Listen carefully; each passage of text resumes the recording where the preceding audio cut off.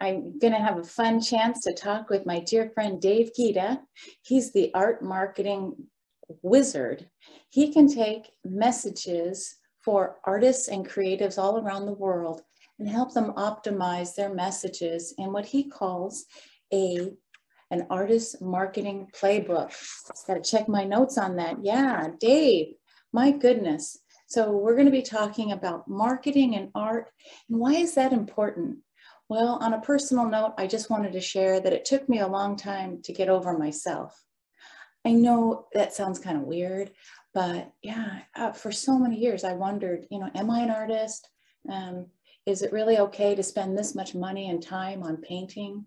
But then, this something inside me kept knocking, and I finally answered it with the loving support of my husband. And so he just agreed that we're going to carve out time, and so it began. And I had no idea this glorious path was going to then open up for me. So because it's been remarkable for my journey, it's still challenging because I'm still telling myself it's okay to tell your story. I want to help inspire anyone else listening. If you're not identifying as an artist, I bet you know someone who is, a loved one within the family, a friend who maybe dabbles and loves art, but hasn't taken their message out into the public. So I just wanted to share this little tiny info before Dave joins us on the Ascension Playground. I look at art as a way to naturally bridge the soul's longing or yearning to express itself. Never sure what's going to show up. I didn't have a visual in my head before this painting arrived, but so be it. It is pretty miraculous when we can get over ourselves, start sharing who we truly are and what we're finding, because the bigger umbrella to share is what's happening today. Anyway, I'm going to leave it there, and I'll see you back soon with Dave. Secretly. Hi, everyone. Thanks for coming back, because we're doing another segment of Let's Talk Art. And joining us today is Dave Geada. And Dave has two titles. Let me see if I get this right, Dave. He's CEO of The Art Marketer, and you can find The Art Marketer if you Google those three words. He's got his own website. And he's also the Chief Platform Evangelist at FOSSO, Fine Art Studios Online. And that's where I have my website. The engine is through FOSSO. So today, Dave and I are going to continue our discussion about, let's talk about art. And I'd like to just give a brief overview, because I'm so grateful whenever Dave has time to join us. So here goes the big picture back in like the mid 1970s, because Dave took us through this history, like 500, 600 years, and we moved towards this discussion of the sovereign artist. And if you haven't heard our chat, go back and take a peek. But I'm now in the 1970s, where here comes the information age. There was a big paradigm shift where it's a new age of media. And in my view, as an artist, what that did, not only shift the paradigm, but it gave this huge microphone. I'll just use my pen. This huge microphone for people who wanted to engage and share on a global level. So it's not just talking to my neighbors, talking to certain cities, or even maybe East Coast, West Coast in the United States. Suddenly we have a microphone that is global through the shift of ages, this new age of media. Secondly, I'm in present day now, 2022, with all the information happening, and it's like, the age of distraction now. There's so much happening. And unfortunately, in reality, there's a lot of not such pretty stuff, really awful things happening. And this is where enters stage right. Here comes art. And this idea of how beauty and art and artists can help rebalance a society. Not only rebalance, they can also, artists, and I'm not saying hobbyists, but artists who are really following their calling and inner calling, can potentially sometimes be can share signs of our time. Not only signs of our time, but some artists can even be rather oracular. They can, through their art, whether it's music or painting or sculpture, help guide us as a society in saying, where are we going? And now it's no longer society continental, it's global society. So I wanted to give that flavor for how Dave and I are going to navigate, because the third thing I wanted to bring up is with that big microphone and having art and beauty to come rebalance a civilized society, Dave has an easy way for artists who want to start sharing their story. It took me so long to get out of my own way. And so when I knocked on Dave's door to please help me and optimize my website, he chose me as one of the lucky 10. And so I have this optimized website. I'm learning internally how to start telling my story from my heart and not being afraid of the critics, because I'm starting to get to a point, almost 60, where you go, so what? So what? Not everyone's going to agree. But when you're raised as an Asian female in a military, very uber Catholic family, you're told to just be there, be there, but don't say anything. And who are you to say anything? So I had to get over that. But here we go. We've got now an art marketing playbook program that I'm going to just segue to Dave, because as a chief platform evangelist and creator of a way for people, creatives, all creatives, who might want to start saying, it's time now. It's time for me to step in and start sharing my story to help balance some of this other stuff that's happening in the world. It's like, you know what? We need beauty and art and real life stories now more than ever, from all ages, all age groups, the young, the middle-aged, and then there's the elderly. So Dave, that was a lot to drop on you, but welcome, welcome. And thank you for the time you're giving us to learn more about talking about art and marketing. Well, first of all, thank you for inviting me back. I really appreciate it. And you are a hard act to follow, but I'm hoping that I'll be able to knock it out of the park here. Before I do, I just wanted to just let your audience know just how amazing you are.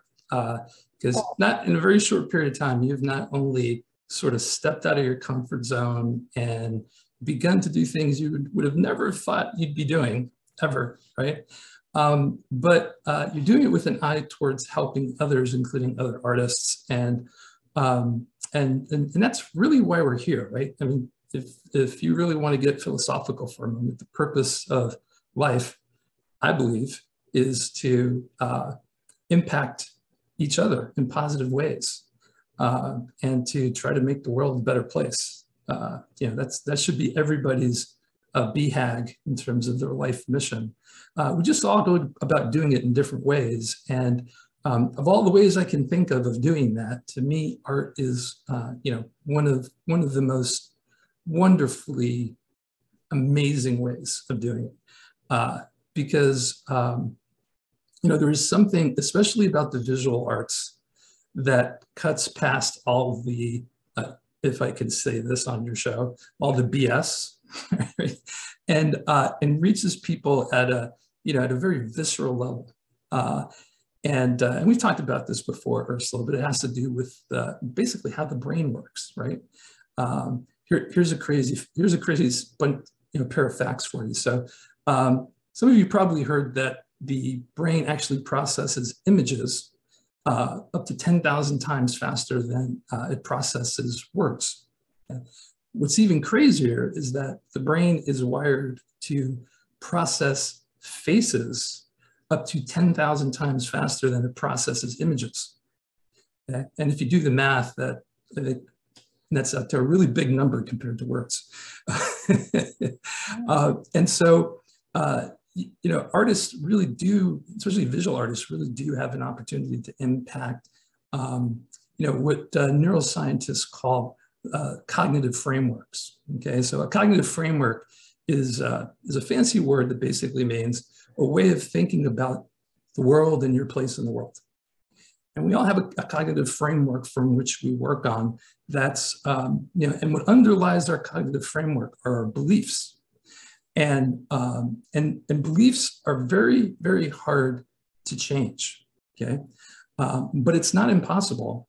And if you harken back to that first video, one of the things I shared there was the fact that art throughout the ages, especially visual art, but including all the arts, both, written, music, going into the 20th century, film, have all led societal change in positive ways, okay?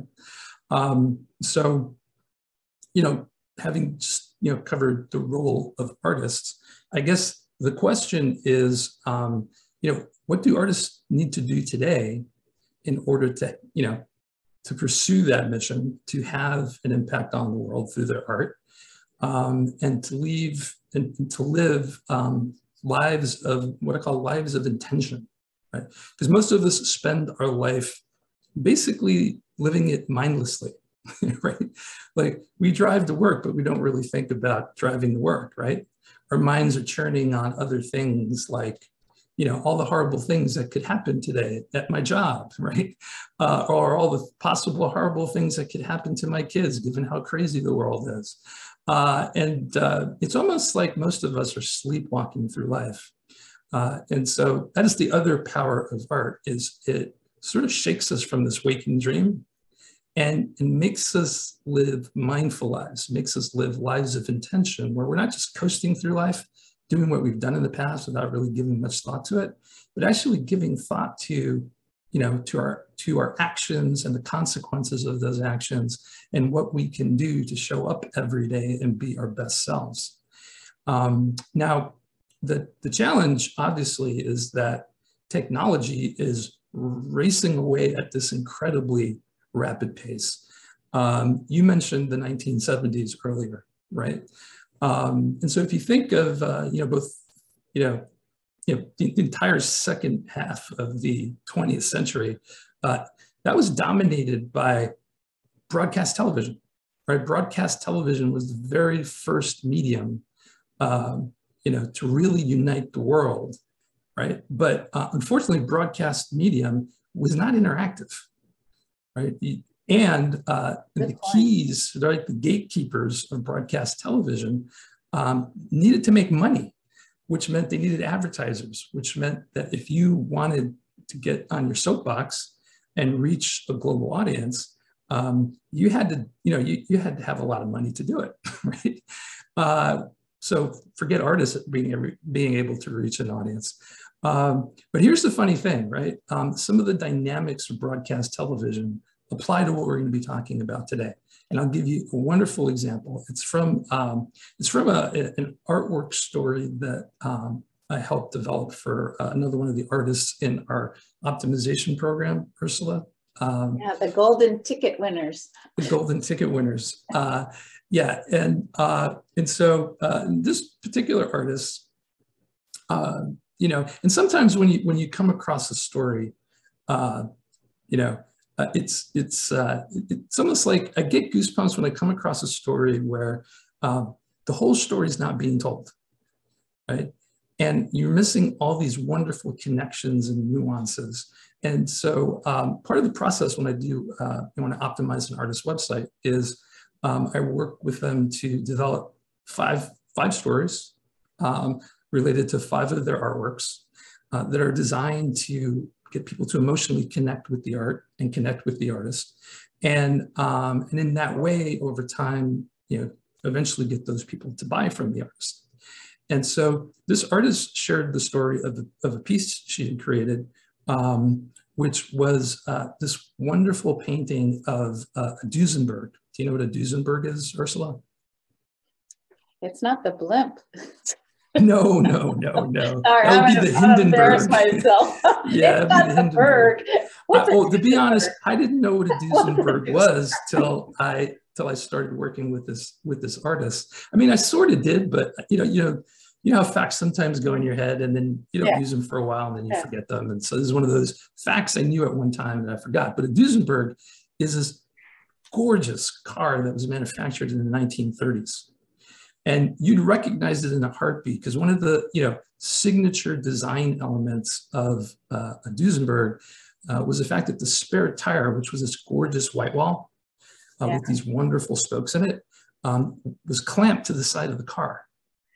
Right. And so this is a vehicle that harkens back to an age before, industrialization and mass production sort of bled all of the art and artistry out of manufacturing cars. Before all that happened, you still had these little pockets of manufacturers that were designing cars that were really works of art. And doing so in a very intentional way. Because think about a spare tire for a second. It's a very utilitarian piece of equipment, and one that we use when things aren't really going well in our lives, right? Like if you have a flat tire, right, you're not having a great day. Okay, but the thing about a Duesenberg is that tire and the chrome clamps that hold it to the side, and the and the kit that comes to replace the tire are so beautifully designed that it turns this horrible moment into a pleasurable one, right? It's almost like you want to get a flat tire so you can undo those clamps, pull out that beautiful spare tire and put it on your car and then drive away. And it's also a great example of what art does, right? Art can take a moment, which ordinarily is a horrible moment in our lives, and actually turn it into a moment of pure joy and pure wonder, right? Right. That's exactly what I was saying at the beginning. Like there's so much horrible perhaps coming across our news channels.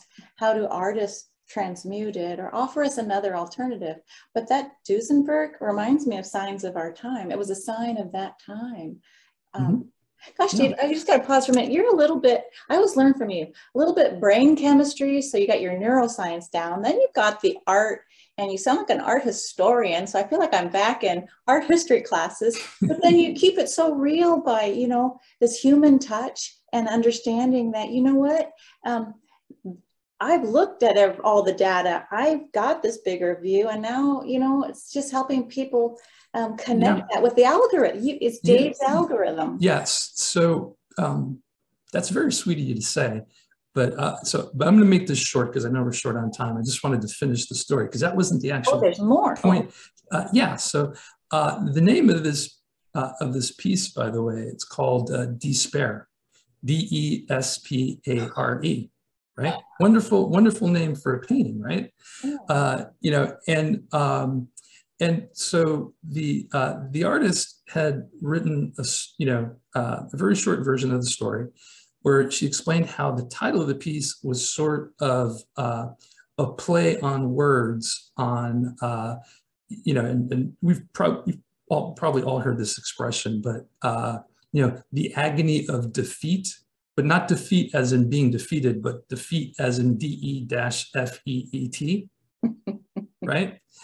And you know me, I'm a curious guy. So when I saw that, I was like, wait, I've got to dig into that and figure out where that comes from. Right. And so I did. And I don't want to tell the story in reverse, but digging into where that came from led me to the origin, the root origin of the expression that led to this expression, the agony of, defeat, right? And it turns out that if you guys are ancient enough to remember this, because I certainly do, there used to be a television program called ABC's Wide World of Sports. Do you remember it? And if you were a sports fan, this is before ESPN, right? This was a show that every week, it was hosted by a gentleman by the name of Jim McKay. And he would cover sports events, of all types from around the world, and talk about the highs and the lows. Yeah. And the intro to that show was him, basically, saying this intro that he had written that included the expression, the agony of defeat, DEFEAT, right? And I encourage you all to just kind of Google ABC Wide World of Sports intro, and you'll see there are all sorts of clips. And along with the intro, there's obviously video playing in the background of different sports moments.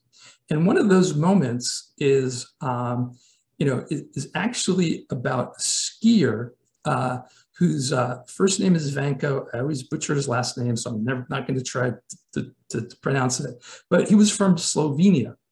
And if you've ever seen ABC Wild World of Sports, there's a part in the intro video where you see the skier coming off the ski jump, right? And as he's coming off the ski jump, he loses control. His arms splay out. He starts spinning in the air, and he crashes into the crowd. It was this gentleman, Vanko. And Jim McKay, and this is back in 1961 at the Winter Olympics. Jim McKay was the announcer, the commentator, one of them that was there commenting at that event. And that's where he coined the phrase, the agony of defeat. Because what had happened was Vanko had come down the ski jump too fast. And so in order to try to slow down his speed, he lowered his center of gravity. And that's when he lost control, flew into the crowd, and ended up with a concussion and a broken ankle. Okay? But here's sort of the bigger picture around that story is that, think about it, it's 1961. Television has been around for about a decade, okay? This was one of the first television broadcasts that was broadcast worldwide. Literally everybody in the world who had a television set saw this show and saw Vanko come off of that. And so it is literally, if you want to be technical about it, it predates the internet, but it is literally the first meme that ever took off, in society. Because for the next 30 years, every generation that watched that show was reminded of it, okay? And so you look at a guy like Vanko and you say to yourself, oh man, that poor guy, his life must have been horrible after that, right? Think about it. Think about your ultimate failure being televised through this new medium for the first time.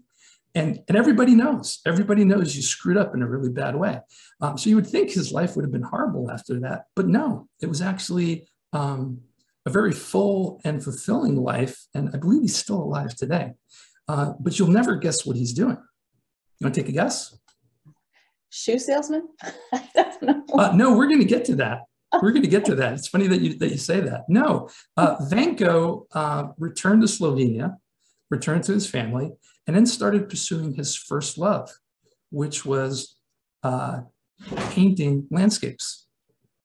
And he is actually an internationally renowned, internationally celebrated landscape artist.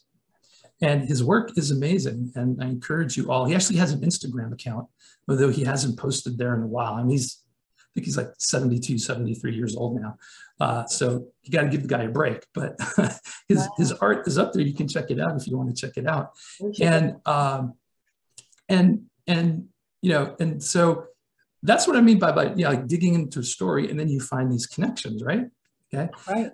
Now we fast forward. Where did the agony of defeat come from? Okay. It actually comes from a television show in the 1990s from a fledgling broadcast network. It was the first network to actually ever expand into the US market. And I'm talking, of course, about Fox News. I'm not Fox News, but Fox Television, right? And the show I'm talking about specifically is a show called Married with Children. Do you remember that show, Ursula? I think I was watching Johnny Weissmuller instead. That's funny. Okay, so married. So imagine you're a fledgling television station and you're competing against ABS, ABC, NBC, CBS, and so how do you compete? Well, the way you compete is you've got to find a segment of the U.S. audience that's being underserved, right? And then you serve them. And so, when Fox finally, because in 1990, they finally sort of hit their stride. They sort of figured out what that group of people were. And they were working class Americans who, if you remember back in 1990, Bush was president. He had just or was just about to renege on his no new taxes, promise. The U.S. economy was taking a nosedive. It was in a serious recession. And people from all over the world, by the way, I apologize for the background noise. We have a couple of wonderful dogs that my family's supposed to be keeping in check, and they're doing a lousy job of it. But they are wonderful dogs, and they bark because they love us. No but in any event, they glommed onto this underserved market of folks who they weren't like think of some of the other shows that were popular at the time, like the Cosby Show, right? Yeah. That was popular at the time. Another show that comes to mind is what was that Home Improvement show? The one about the guy was the Waltons before that? Because that was like the 70s. Waltons were the 70s. This was home. Actually, I think the name of the show was Home Improvement, right? And so it's all about these very successful families, like the Cosby Show. Bill Cosby's character was a doctor. On the Home Improvement show, the main character was ran a cable program. He was the host of a cable program on home repair, right? And so these were all like, aspirational, very successful characters on television. And so, Fox was the first to go in a different direction where they were showing, putting together shows about, the everyman, the average person, right? The guy whose life, it wasn't so successful, whose life took a horrible turn. And because of his tragedy, we get to laugh at it, right? Because it reminds us of our tragedy, right? But man, no matter how bad our life is, that character's life is so much worse. And that was Al Bundy. So Al Bundy's story, he's the main character of Married with Children. And his story is that he was basically one of those folks who had peaked very early in life. He was a star quarterback in high school, right? Had all these amazing prospects. And then because of some poor life decisions and just plain stupidity on his part, has to throw that all away. Because basically he gets his girlfriend pregnant, has to marry her, and then ends up being, of all things, a shoe salesman. Oh, there you go. There's the shoe. So talk about connections, right? Yeah. And the thing about Al Bundy's life, and the reason he's such a tragically comic character, is because he's stuck in the past, right? Like he wants to go back to that time when everybody, adulated him, right? And people wanted to hang out with him and they thought he was cool. But he's stuck in this life where, he's married to this woman who, he resents her, so he can't make her happy. So she nags the heck out of him. He's got 2 rebellious kids that are incredibly disrespectful to him. And he has to go into the mall and sell shoes to women who have, let's just say, outsized expectations about which shoes their feet fit into, okay? And for him, it's a horrible life. And in this episode, The Agony of Defeat, he starts having nightmares about feet. And in fact, in one of his nightmares, he wakes up in the middle of the night. He thinks he wakes up in the middle of the night, and he rolls over to look at his wife, and she's turned into a gigantic foot, right? And it's starting to affect his job, right? Because at the end of the day, as crappy as his job is, it's all he's got, right? It's the only way he makes money. And so this opportunity comes that he thinks might help cure him of his condition, where one of the model of all things in the mall suggests, hey, why don't you hold a beauty pageant? And he thinks it's a wonderful idea because he's this lecherous guy who likes to objectify women. It's a nice distraction from the misery of his life. And so he agrees to it. And of course, it goes horribly, horribly wrong, right? But that, and so the title of the episode is The Agony of Defeat, D-E-F-E-E-T. And in etymological terms, that expression came to represent the opposite of what the agony of defeat meant in ABC's Wild World of Sports, right? So if the agony of D-E-F-E-A-T was really about, the story of Icarus, right? Flying too close to the sun, right? And then failing horribly, right? And in front of everybody. and how you dust yourself off and get back up, and how we should try to be noble and aspirational. The agony of defeat was sort of the rallying cry for this whole generation of folks who were, working at a time when jobs were harder to come by, where wages were going down, where for the first time, it felt like their generation was going to be the first generation to do worse than the generation that came before. And the worst part of it is that, they're stuck in these horrible dead-end jobs that serve other people that are much more successful than they are. And most of those jobs require you to be on your feet all the time. And the whole time you're doing this job on your feet, not only are you underappreciated, but people, barely notice you. And they certainly don't thank you for the work that you do, right? Which is exactly how people were feeling at the time. And so, I share all of that just to, kind of lay out what I'm about to talk about, right? Because it's a perfect example of not only the power of stories, right? Not only how, stories and terms and expressions and what they mean actually evolve as our cognitive frameworks change over time, right? Given, what's going on around us and the sort of lives that we're living, and how we feel and believe, those lives are going. But the same techniques that apply in broadcast television, right, are now available to the average artist. For the first time, you as an artist can directly attract your own audience without having to pay for any advertising.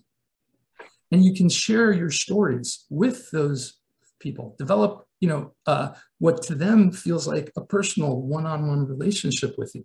And through making that connection and building that relationship, you can sell a ton of art yourself.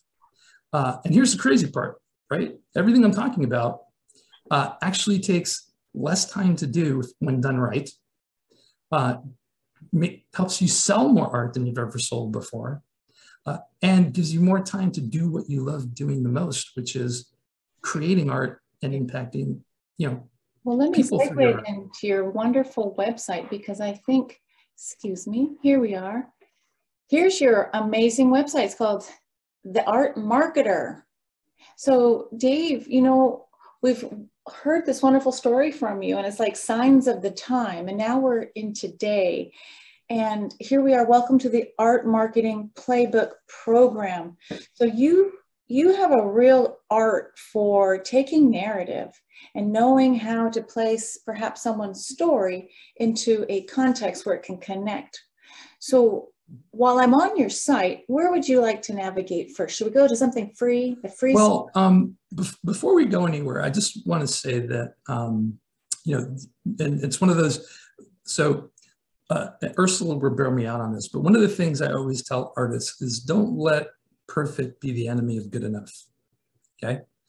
And because that's a common trap that not just artists, but everybody fall into when they're sort of putting themselves out there in this way, right? And by putting themselves out there and being open and honest about their story, they're also being vulnerable, is that we tend to want everything to be exactly perfect, okay? The problem with that is that by the time you get things perfect, it's too late, right? Your market's passed you by. You run out of ramp in terms of being able to do this thing that you love, right? Because marketing takes time to actually take effect before you start selling. And so I try to be an example of that, by modeling that same behavior. So that video, which is on my list of things to replace, actually harkens back to an older time when we used to talk about these concepts in a different way. Today, the way that we talk about it, the way that I talk about it, is I don't talk about the Art Marketing Playbook Program. I talk about the Art Marketing Formula. Okay? Because everything that I do in terms of my consulting services, what I teach through these free art marketing courses that I do every week, is based on this formula that we've developed that really works for artists. Okay?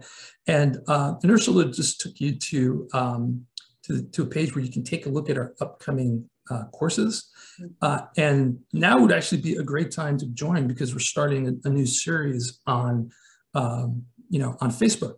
So it's going to cover everything from how to optimize your Facebook business page for art sales, all the way through to, how to create, how to use things like stories and reels and posts to actually grow your audience and grow your art sales without actually spending any money, which is kind of cool, right? Yeah. There's more. I keep scrolling down. Look at David. Yeah. So this whole series is going to take us into, into the end of July. My goodness. And then in August, we're going to be kicking off the series that's going to be all about getting ready for the holiday shopping season. Wow. Right. So we're going to be talking about specific things that you should do. Now, if you guys, by the way, these courses are free to attend. They don't cost you any money. And you can basically click on any of the links that you see up above. They just Zoom. Sign up with their email address and a name, and you can join. Okay. Well, you can join our email list, and when you do that, I actually send you invitations to our upcoming courses, cool. So you'll never miss one. There you go. Yep. So people recognize. Look, you even got a beard on your little glyph. yeah, it's supposed to sort of be me. I guess. Your logo, your avatar. Logo. My avatar, there you go, my little avatar. Now, the art marketing formula, all right, so let me take a step back and paint a picture of what artists usually experience, right? So most artists get to a point where, they focus on creating art till they reach a point where they're literally tripping over their art in their studio. And Ursula, I know you're going through this right now. You were just talking the other day about how you had to, rent some storage space. Art storage. Yeah, to store some of that art that you want to sell. And then when that happens, what they do is they go, okay, I need to put the art on hold for a while, and I need to focus on figuring out how I'm going to market and sell these things. And so, they'll go through the usual, sort of checklist items, right? It's not the fun stuff for most people. I'm telling you, it's a whole brain shift, from making art, which is fun, and there's the adventure. And then you got to go, I can't move around my house anymore. And so, like I didn't even want to go sell Girl Scout cookies, Dave, or my mom would say, go ask the neighbor for some eggs. I'm like, no, I don't want to ask anybody for anything. So this idea of marketing, there's a part of the brain for some of us, maybe just me, but it's like, that's the hard part. And you talked to me about, it's a gear shift. And go back to your brain chemistry. It's like, okay, creative side. So to the other side. Yeah. So neuroscientists would call that context switching, right? So whenever you go from one task to another task, there's overhead involved, right? Your brain literally has to reorganize itself around this new task. And depending on how different the tasks are, and let's face it, creating art and marketing and selling art are two very different things. It takes a while for the brain to reorient itself around this other task. And different, and so, right? Like right side, left side, isn't that? There actually is no right side, left side. Oh, it's just whole brain. You do whole brain. Like that whole model about left side, right side. The brain is much more complicated than that. Okay. And really what you see, and we know this thanks to advances in technology like MRI technology, where we can actually look at blood flow in the brain to detect which areas of the brain are actually firing at any given point in time, right? Based on what we're doing. And what you'll find is that the brain is composed of these different areas that focus on specific, functions, but it operates a bit like an orchestra, right? So if you think of an orchestra, there are a ton of instruments in your typical orchestra, right? I tried to count one time, and depending on the size of the orchestra, you're talking about anywhere between 50 to 100 different instruments that comprise an orchestra, right? And each of those instruments has a role to play in terms of the composition, the piece that they happen to be playing, right? Yeah. And depending on what movement you're in the piece, there are certain instruments that are playing and some that aren't, some that are playing louder, some that are playing softer. And that continually shifts throughout the composition, right? And that's how you get to music. But it's through collaboration, all these different instruments working together and doing their part at the right time based on where you are in the composition, that you experience this wonderful, cacophony of artful noise, right? Well, that, I got a lot of wind instruments. I got wind, not so many string, but I got a lot of wind instruments in my brain. Yeah, and so the brain is a lot more complex. And if you were to look at, what's actually going on, in your brain, and when you're doing like creating art versus, say, marketing and selling, you're using very different parts of your brain that have to work together, right? And the two main areas of the brain that that are very different, that that sort of think of it as the areas of the brain that orchestrate this activity, right? They're the orchestrators, right? The written word and the spoken word operate in different centers of the brain. And so when you're marketing, depending on whether you're talking to somebody or whether you're putting together copy for your Instagram post or whatever the case may be, it's a different conductor, right? That's sort of like conducting this orchestra. Whereas when you create visual art, it's the visual centers of the brain that take over, right? Wow, an orchestrating activity. And so that's what I mean by, and what neuroscientists mean by context switching, is that your brain literally has to reorganize itself and start activating different areas of your brain in order to do this very different function. Okay. And there's a time that's required to do that. And that's lost time every time you have to do that. Okay. Okay. So going back to this whole marketing thing, right? So what does a typical artist do? They go through a period of creating art without really kind of focusing on selling it. Then they have to sell it. So the context switch kicks in. And the first thing they have to do is figure out how to sell it. So they do a bunch of research. And most artists, again, they follow sort of a predictable pattern. One of the things they try to do is they try to find gallery representation, which today is next to impossible, given the fact that so many galleries have shut down. And the ones that remain are doing really, really well, but they have so many artists to choose from that even when you get into the gallery, you can't count on a steady revenue stream from them, because it all really depends on what inventory they put out in the showroom, and they change that inventory every week if they know what they're doing. And sometimes they want exclusivity, so you get the handcuffs and you're not making any money, and you got your inventory keeps growing, and then you need even more storage units. Exactly. Okay, so very quickly artists kind of go, okay, this is not going to work for me because most of them can't even get into a gallery. And so they do a bunch of research online.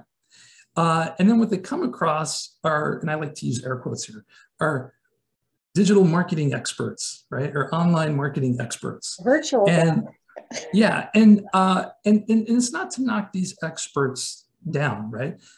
There are some of them that are really, really good and know what they're doing. The problem is that, no, it's not even about money, really. Oh, they're expensive. It's about who their advice is for. Oh.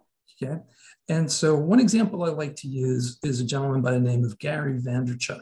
Have you ever heard of Gary, Ursula? Vaynerchuk. Yeah. So he's a really interesting cat.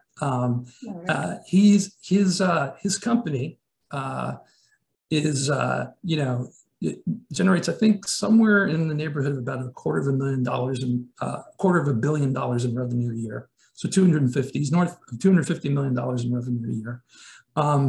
And his whole business model is around helping people become social media influencers, right? And through becoming a social media influencer, then generating revenue by marketing and selling other people's products. Okay? And that is the most important distinction to remember, right? Is that all these marketing experts that we're going to talk about, including Gary Vaynerchuk, they're in the business of helping people that don't make anything market and sell other people's products. Wow. And because of that, right? Because they're not makers, they're not creators, Wow. right? They're salespeople and marketing people at the end of the day, whether you call them social media influencers or SEO experts or whatever you like, whatever expert you want to point to. The advice that they give you is horrible for artists. And Gary, I like to use Gary because he's the poster child of this, right? So Gary's pitch is goes something like this. Okay, if you're serious about doing this being a social media influencer, right, and selling products online, you have to be on every social media network, including new ones that are cropping up all the time that nobody's ever heard of. You have to post content on those networks at least 20 times a day. And all of that content has to be unique and different and tailored for each of those platforms, which means that you're going to be working about 16 hours a day, 7 days a week for about 4 or 5 years before you see a dime. Because that's how long it's going to take you to build an audience up, followers large enough to be interesting to an advertiser who will then want to work with you. Okay. So imagine an artist trying to do that. Going, okay, I'm going to take Gary's advice, and many have, and they try to do all this stuff on all these different platforms. And I've seen artists, do Facebook, do Instagram, do Pinterest, do, Snapchat, do TikTok. I mean, you name it, it's crazy. And I don't think you have to be a rocket scientist to understand what happens to an artist, after doing that for just a couple of weeks. Oh. Like, how would you feel in a couple of weeks? Oh, first of all, think of all the wardrobe changes. Secondly, is it authentic to who you are? And there's something about, I don't know, being an artist that requires this time of solitude where you turn everything off. So if you're asked to go and be on the other side of the brain, I don't know. There's something, I watched that movie, Social Network, and it's like you could see people being coached how to be an influencer. But there's a price to pay. There's a price to pay. Yeah. I mean, you have to be fake, right? That's what it was. But you have to be fake in a realistic way, right? And then you can't be fake, right? So you pay so that all these likes start happening. Yeah, it's like, what's real and what's not real? But that's not the problem. What's right? The problem is that, think about what I just described, right? Working 7 days a week, posting on every social media channel, 20 times a day, unique content. Okay? Artists burn out, right? Because many of them Valley here, if you're like a young startup, you make that commitment. So I'm just saying, I agree with you. However, there is a personality type, that ultra type A, that they understand, I'm going to give the next 3 years blood, sweat, and tears, all weekends, 24/7, and they're in the garage trying to get to the IPO launch. Well, you know who those people are? No. They tend to be millennials who don't have jobs and are living at home with their parents. Oh, no, not in mom's basement. Which by the way, is actually Gary Vaynerchuk's story. No. Yeah. So here's how Gary Vaynerchuk got I want his a start. life. That's not what life is for me. It's like, here's how he got his start.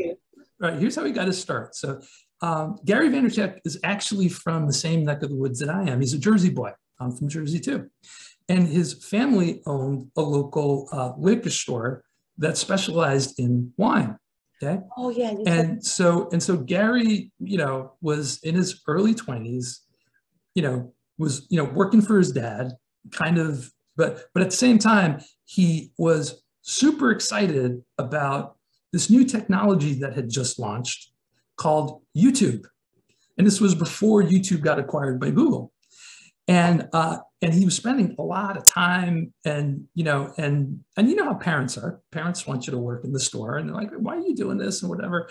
And Gary convinces his dad, I'll tell you what, let me see if I can use this YouTube channel to help us sell more wine. And his dad said, yeah, okay. But in typical dad fashion, but if it doesn't work, I want you back in the store, right? And so Gary starts putting together these how-to YouTube videos that are all about teaching people about wine, right?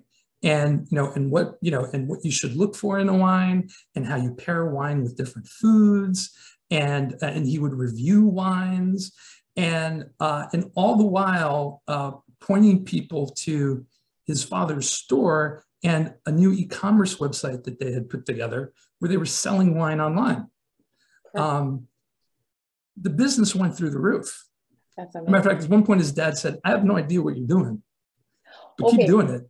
Okay, so how do you take that great story, because now I'm remembering it, and how do you put it for artists today? So what would you encourage an artist to do? Say, I've done my painting. So that's where the formula comes in. Okay, because the trick is is understanding that an artist has to make as well as market and sell their art, right? And so what's required is really focusing on the and getting to be able to focus on the things that really make a difference, that really there's something called the Pareto principle. Have you ever heard that expression before? Pareto. Sometimes it's called the 80-20 rule. Oh yeah. Okay, and I won't get to the background of like where this comes from, because that's a whole nother story in and of itself. But long story short is that the universe tends to repeat certain mathematical patterns. Nobody knows why.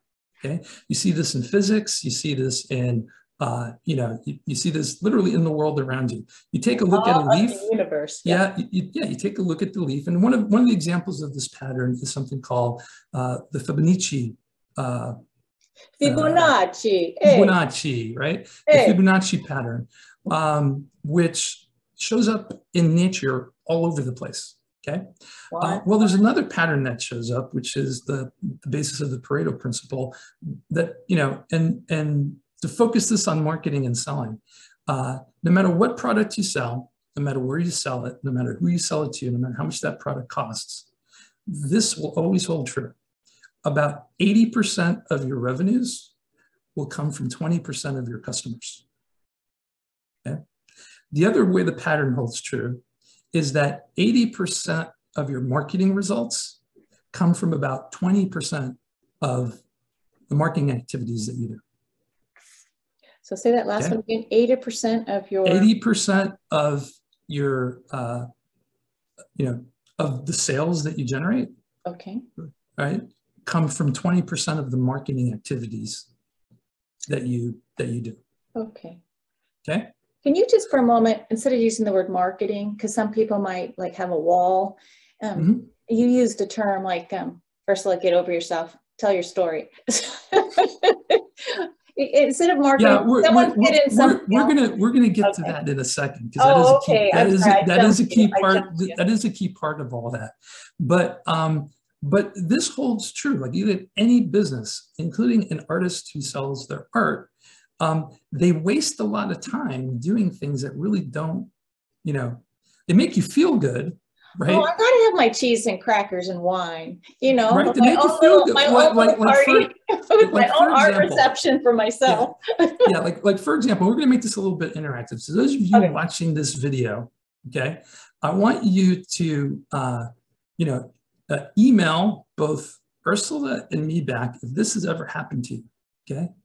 Where you've set up a Facebook or Instagram account, you followed some marketer's advice or just got lucky, you find you have, a ton of followers. A ton might be hundreds, might be thousands, might be tens of thousands, but you've never generated any art sales from that audience. Yeah, I got lucky. I have like 2.6 thousand Facebook followers, all my dearest and dearest friends. Yes. And how many art sales have you generated from Facebook? Well, I haven't asked anyone to buy anything. So zero, right? Zero. And most artists, even when they make a sale or two, if you look on the return on investment in terms of the time, right, that it took to do that versus what you got in return. Now, Facebook's a bad example because Facebook, when done properly, actually falls into that 20%. Okay. Okay. But think about anything else, like trying to chase a gallery down to represent you, or posting your art on Pinterest, right? Or trying the latest SEO fad. Okay. These are all examples of things. social. SEO stands for search engine optimization. Oh, thank so it's you. basically all this technical stuff that you do to your website in the hopes that when someone searches, based on certain keywords through a search engine like Google, that your result shows up on the first page, hopefully towards the top. Okay.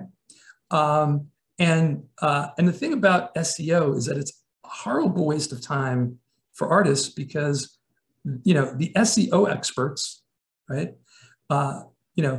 give you the opposite advice of what you should actually do in order to get results from search engine optimization. Can I ask a quick question then? So like when I have my little YouTube channel, sometimes they get prompted, you want to do an ad. So one time I followed it along to, okay, I want to do an ad. And who do you think your audience is? And then I didn't push the button because I didn't really understand it. So I just thought, oh, well, no. So there's YouTube marketing. So is that a search engine optimization when you are pushed for ads through YouTube? No, that's something called paid search. Paid search, okay. And paid search is available on platforms like YouTube, right? But it's basically anytime you're paying for an ad, right, that places, your listing, right? Your ad ends up looking a lot like a natural search result, right? So when we talk about SEO, there are two types of things that show up on your page when you type in a search. It doesn't matter if it's Google or Bing or some other search engine. There's, at the very top, there's usually a bunch of listings that are actually ads. Right, I noticed that. They fake you out. You almost push the wrong button. Yeah, exactly. And then there's a section, and depending on what you're searching for, of anywhere between, it could be 5 to about 12 different listings that are, natural search results. And what that means is that when Google's technology scanned your website, it analyzed it based largely on the content that it saw there and other pages linking to your site. And then based on all of that, determined the keywords that were the most appropriate for your website. And based on all of that, where you should actually show up, whether that's, on the first page, the second page, the 20th page. Okay. I'm still getting comfortable for that computerized frisking, Well, here's the good news. If you're on FOSSO, yes, Fine Art Studio online, we take care of all of that for you. Okay. So you don't have to worry about it. And we do it in a way that actually works for artists. Okay. Oh. And so, if you want, maybe on a different segment, we can zero in on something like this, and I can explain. I would love that. I can explain to you, how things are different, right? I'm happy to show people how I've set I have 2 websites on FOSSO, and so it'll be fun. It's so simple. If you know how to upload a JPEG, basically, and choose a name for a company, like your name and Fine Art, it's that simple. And I've been with the company, gosh, now, I want to say not 20 years, but 16. Yeah, I'm one of the old timers. You're for a young artist, you're one of our oldest members. Don't be deceived. I have the Zoom enhancement on. There are wrinkles. Yeah, I would too, but I broke the Zoom enhancement, so it doesn't work on my face, unfortunately. But to continue along this line of thought here is the trick to an artist who's making and marketing and selling is really focusing in on that 20% of marketing that actually works for artists in terms of them growing their art sales and then doing it the right way. Okay. And so the art marketing formula is basically that. It's our proven formula that, that describes what that 20% is. And also how you should go about doing those activities in order to generate art sales yourself in as little time as possible, so that, again, you're spending as little time as possible doing marketing and selling. You're growing your art sales, which sounds counterintuitive, right? Right. And you're spending more time actually creating, which is what you love to do the most. It's like you're targeting. Yeah, it's about working smarter, not harder, right? Now, and it's about. Did the people get that playbook or that algorithm if they sign up from FASO? Because that's not free. Yeah, right? actually, the very first presentation that I ever did when we launched our live courses was a live course on this formula. Back then, we called it the playbook. But today we call it the art marketing. You could call it a recipe book. Well, here's the thing. Here's the thing about it, right? Because here's the other problem with experts and their advice. Okay, not only is it not geared for makers of stuff, right? And it's geared for people that just market and sell stuff. The other problem with it is their approaches tend to be one-size-fits-all solutions, right? So they tell you this is the way that you have to do it, period, okay? Now, a funny thing happens is that, the way they're telling you to do it is something that worked for them and their clients who could be radically different from you, right? And even if they're so-called art marketing experts, right? Their clientele might be in a much different place than you, right? So here's an example of this. I won't name any names, but there's a gentleman who's an art marketer out there who's pushing his program around Facebook and Facebook marketing, right? And in all honesty, what he's done is he's taken what other marketing experts tell people to do on Facebook and just, repackaged it for artists, okay? The problem with it is it doesn't work because artists burn out. And more importantly, it reinforces this negative, you've heard me talk about self-defeating narratives, right? Right. And when I talk about stories and narratives and cognitive frameworks, they're all the same thing, right? Because at the end of the day, what a neuroscientist calls a cognitive framework is basically a story that we tell ourselves about how we believe the world works and how, and our role in that world and who, and who we want to show up as, or who we think we're showing up as. Right. And that sort of colors everything that you do. And just like there are, just like any other tool, a story or a cognitive framework can be a good thing or a bad thing. And when it's a bad thing, we call it a self-defeating narrative. It's a story that you're telling yourself that's getting in the way of your success. Well, in my house, we call that, we call that stinking thinking. Stinking thinking, there you go. I like that. Stinking thinking. Yeah, and so one of the narratives that, self-defeating narratives that gets in the way of artists being successful at marketing and selling their art is this story that marketing and selling is all about lying to people. Or somehow it's dirty, yeah. Well, no, think about the story that you just shared about an Instagram influencer, right? You're saying how, that you looked into it yourself and you realized that, it's really about being fake, right? And presenting sort of this fake persona to the world. And the look on your face when you were describing that was, go back and look at the video yourself, and your facial expression was exactly, what most artists think of when they think of marketing and selling. Okay. The reason that face was there is the old-fashioned ways. I make the art, I bring it to the gallery, they sell it typically. Mm-hmm. And so I don't have the engagement.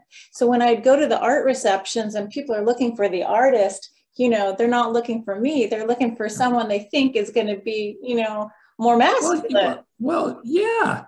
That was certainly your experience at the time, for sure. Yeah. So sometimes part of me then wanted to hide, because if they saw this, a soft-spoken female, that they wouldn't take the tough work seriously. But this is something I do that comes through. So yeah, but anyway, the reality is that most people, when they think of marketing and selling, think of a used car salesman, right? Or snake oil. Or a snake oil salesman, somebody who is, out to get your money, right? Only cares about, getting their money from your pocket to their pocket, and doesn't have your own interests at heart. And and the product or service that they're going to sell you is going to end up being subpar in some way. And there's another belief system, though, that money is bad or money is dirty. Oh, yeah. So Exactly. Keep yourself pure. The starving artist paradigm, which that belief system, like, no one has to starve. You can be successful. But there is that in the, in art school, et cetera. It's this idea that I'm going to give up, it's this notion about, compromise, right? That compromising your that marketing and selling requires you to compromise your ethics, your morals, your values, right? Your vision, art, even your art, right? Because art at the end of the day is the expression of our morals and our beliefs and our vision. Still art. If it moves towards illustration where it's someone else's ideas because you were painting to a market, then it's like, Well, here's the funny thing, though, right? A lot of illustrators end up being amazing artists. Oh, yeah. They know how to paint. And a lot of illustrators, and there's reasons why, and by illustrators, I'm talking, not illustrators today who tend to be digital artists, right? Everything's digital these days in advertising. But if you look back to the 70s and 80s and even the 90s, they were hand-drawn illustrations that would make it into these magazines and publications.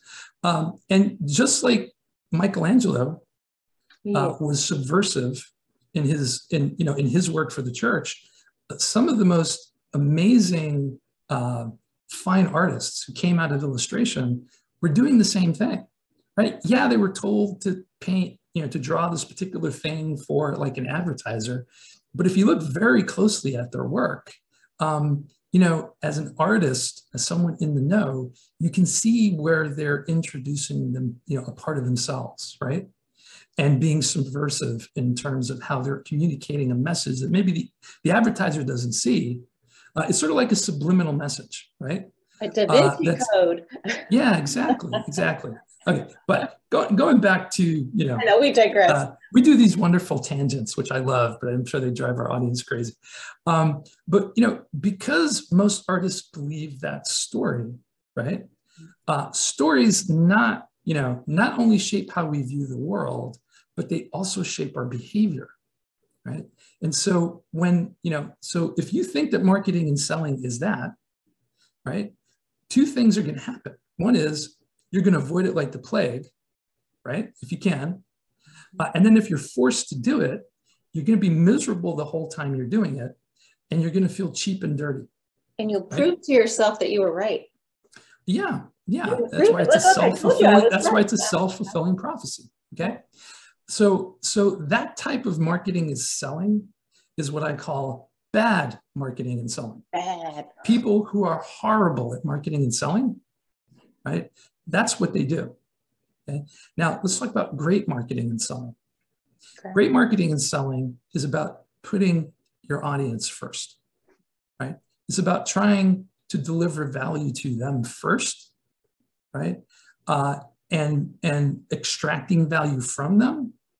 Do you think that's a new idea, though? Do you think that's a huge new idea?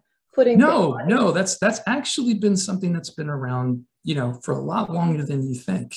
Well, let's just, for an example, Gauguin, when he needed money, he would paint the flowers in a pot, but his real work was over here. John Singer Sargent, same thing. Okay, I'll do these private commissions of these rich ladies, but then I'm going to get back to my work. But what I think you're saying, or Sorolla, right? Sorolla used to do portraits, right? To pay the bills. Got to pay the bills. But I think what you're saying is for successful marketing in today's art world, you're putting your audience first. First, you have to know who your audience is. How do you know who your audience is? Well, here's the thing, okay? So, it's not about thinking about who your audience is, okay, right? And then going after that audience. That's what marketers do, right? Yeah. Marketers break people into little buckets, like right? Pac-Man. Yeah, and they decide which of those buckets they think are going to work best for them. And that's where the fakeness starts to bleed in, right? Because then you start thinking about, okay, what do I have to say or do to actually get these people to do what I want them to do, right? Which is buy something from me. No.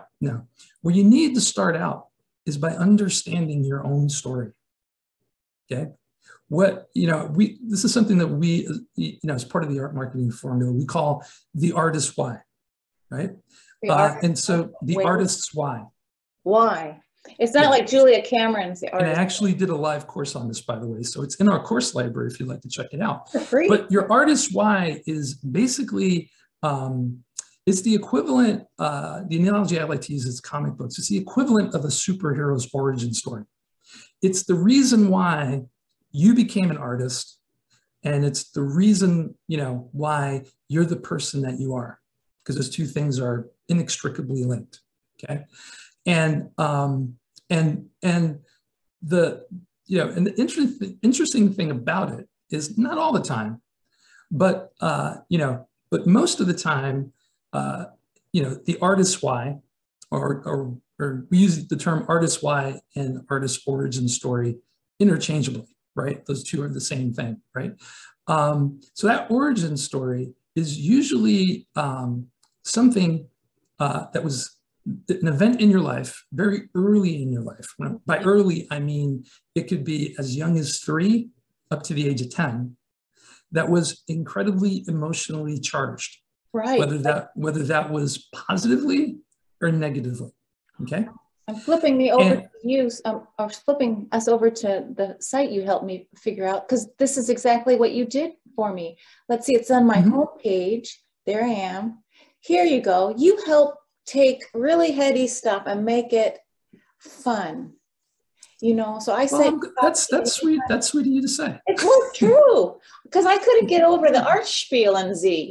There's a certain way to speak in art and museums and galleries, but you made me kind of think, oh yeah, my story was around, hey, can someone loan me a pair of wings to help me fly to school?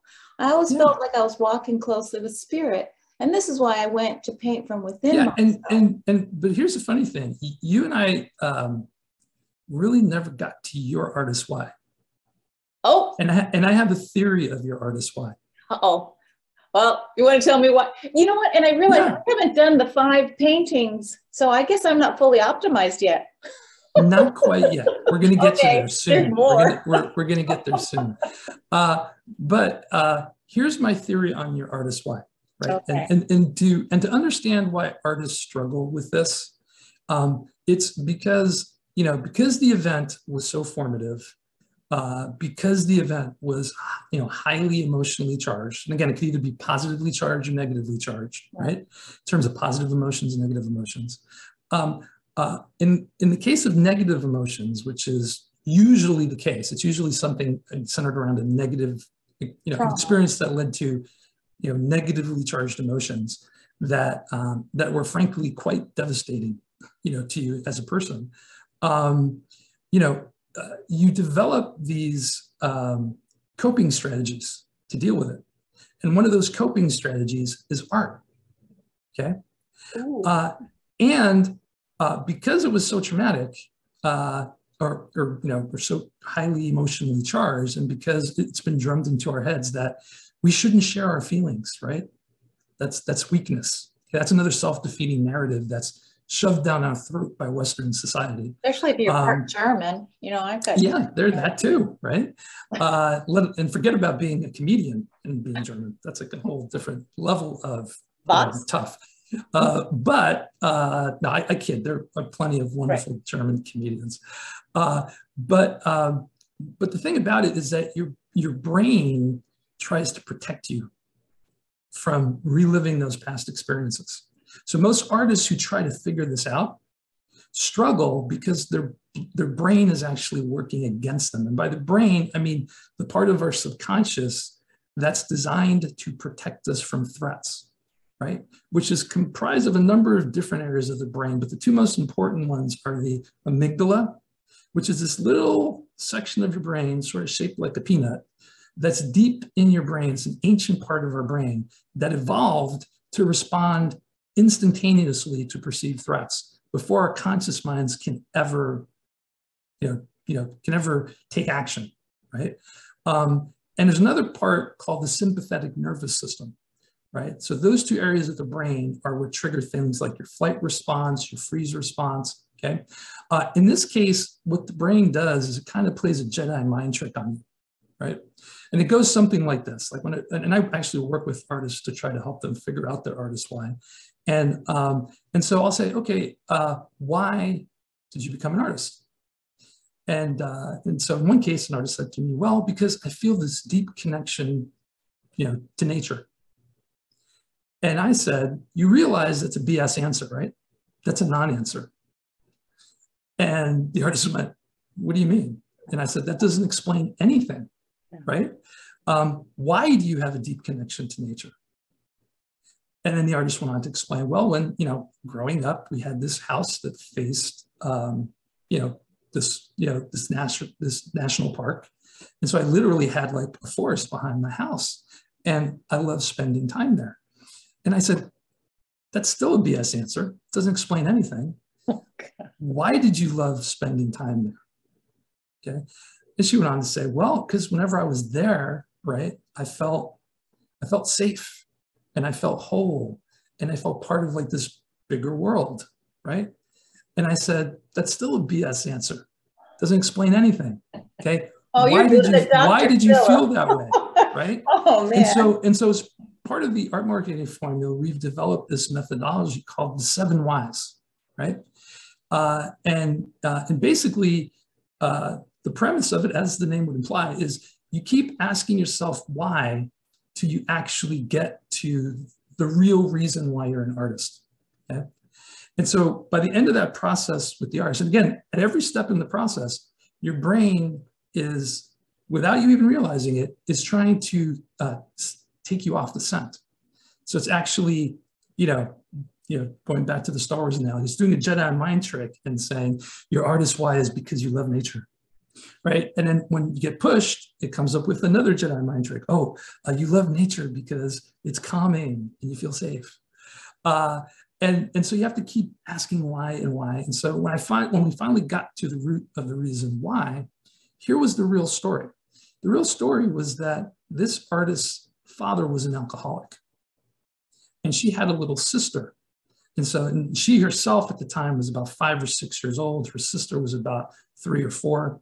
And her father, had this really horrible tough job.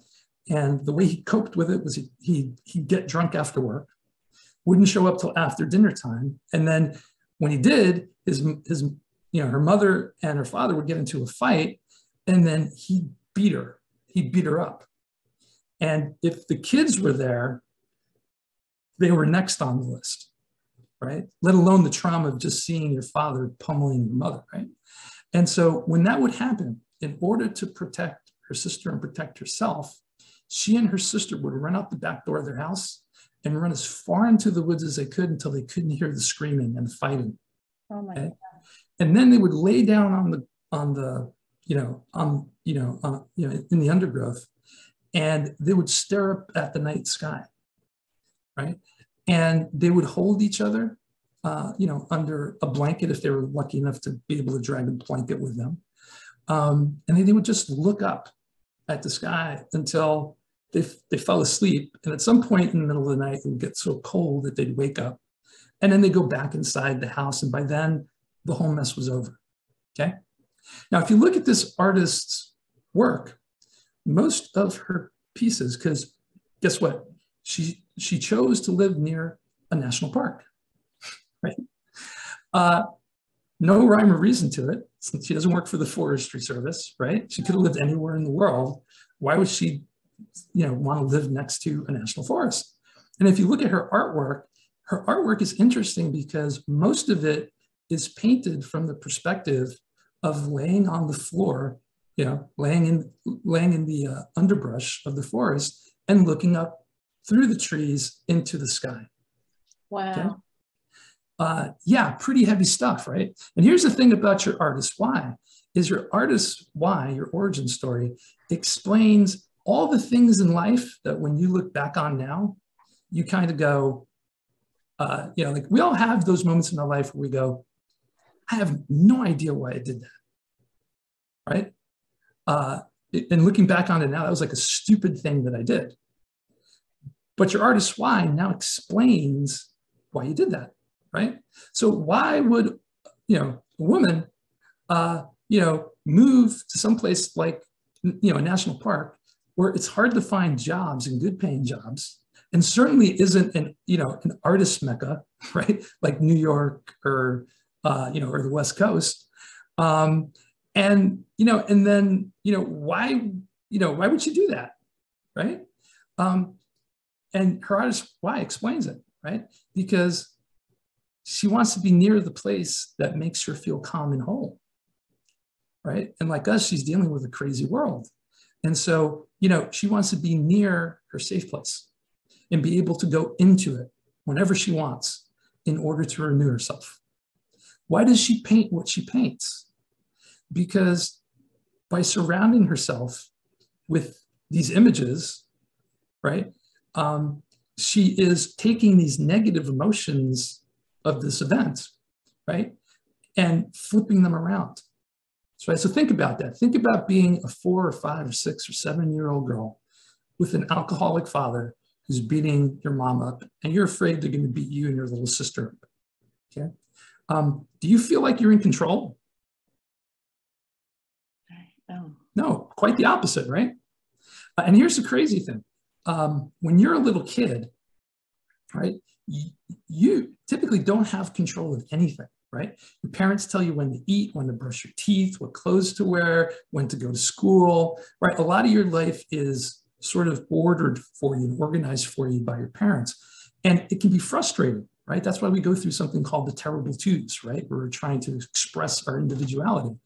But here's the kicker. The thing that gets us through all that is this belief in the 2 underlying pillars of our childhood, which is the fact that we have parents that love and support us.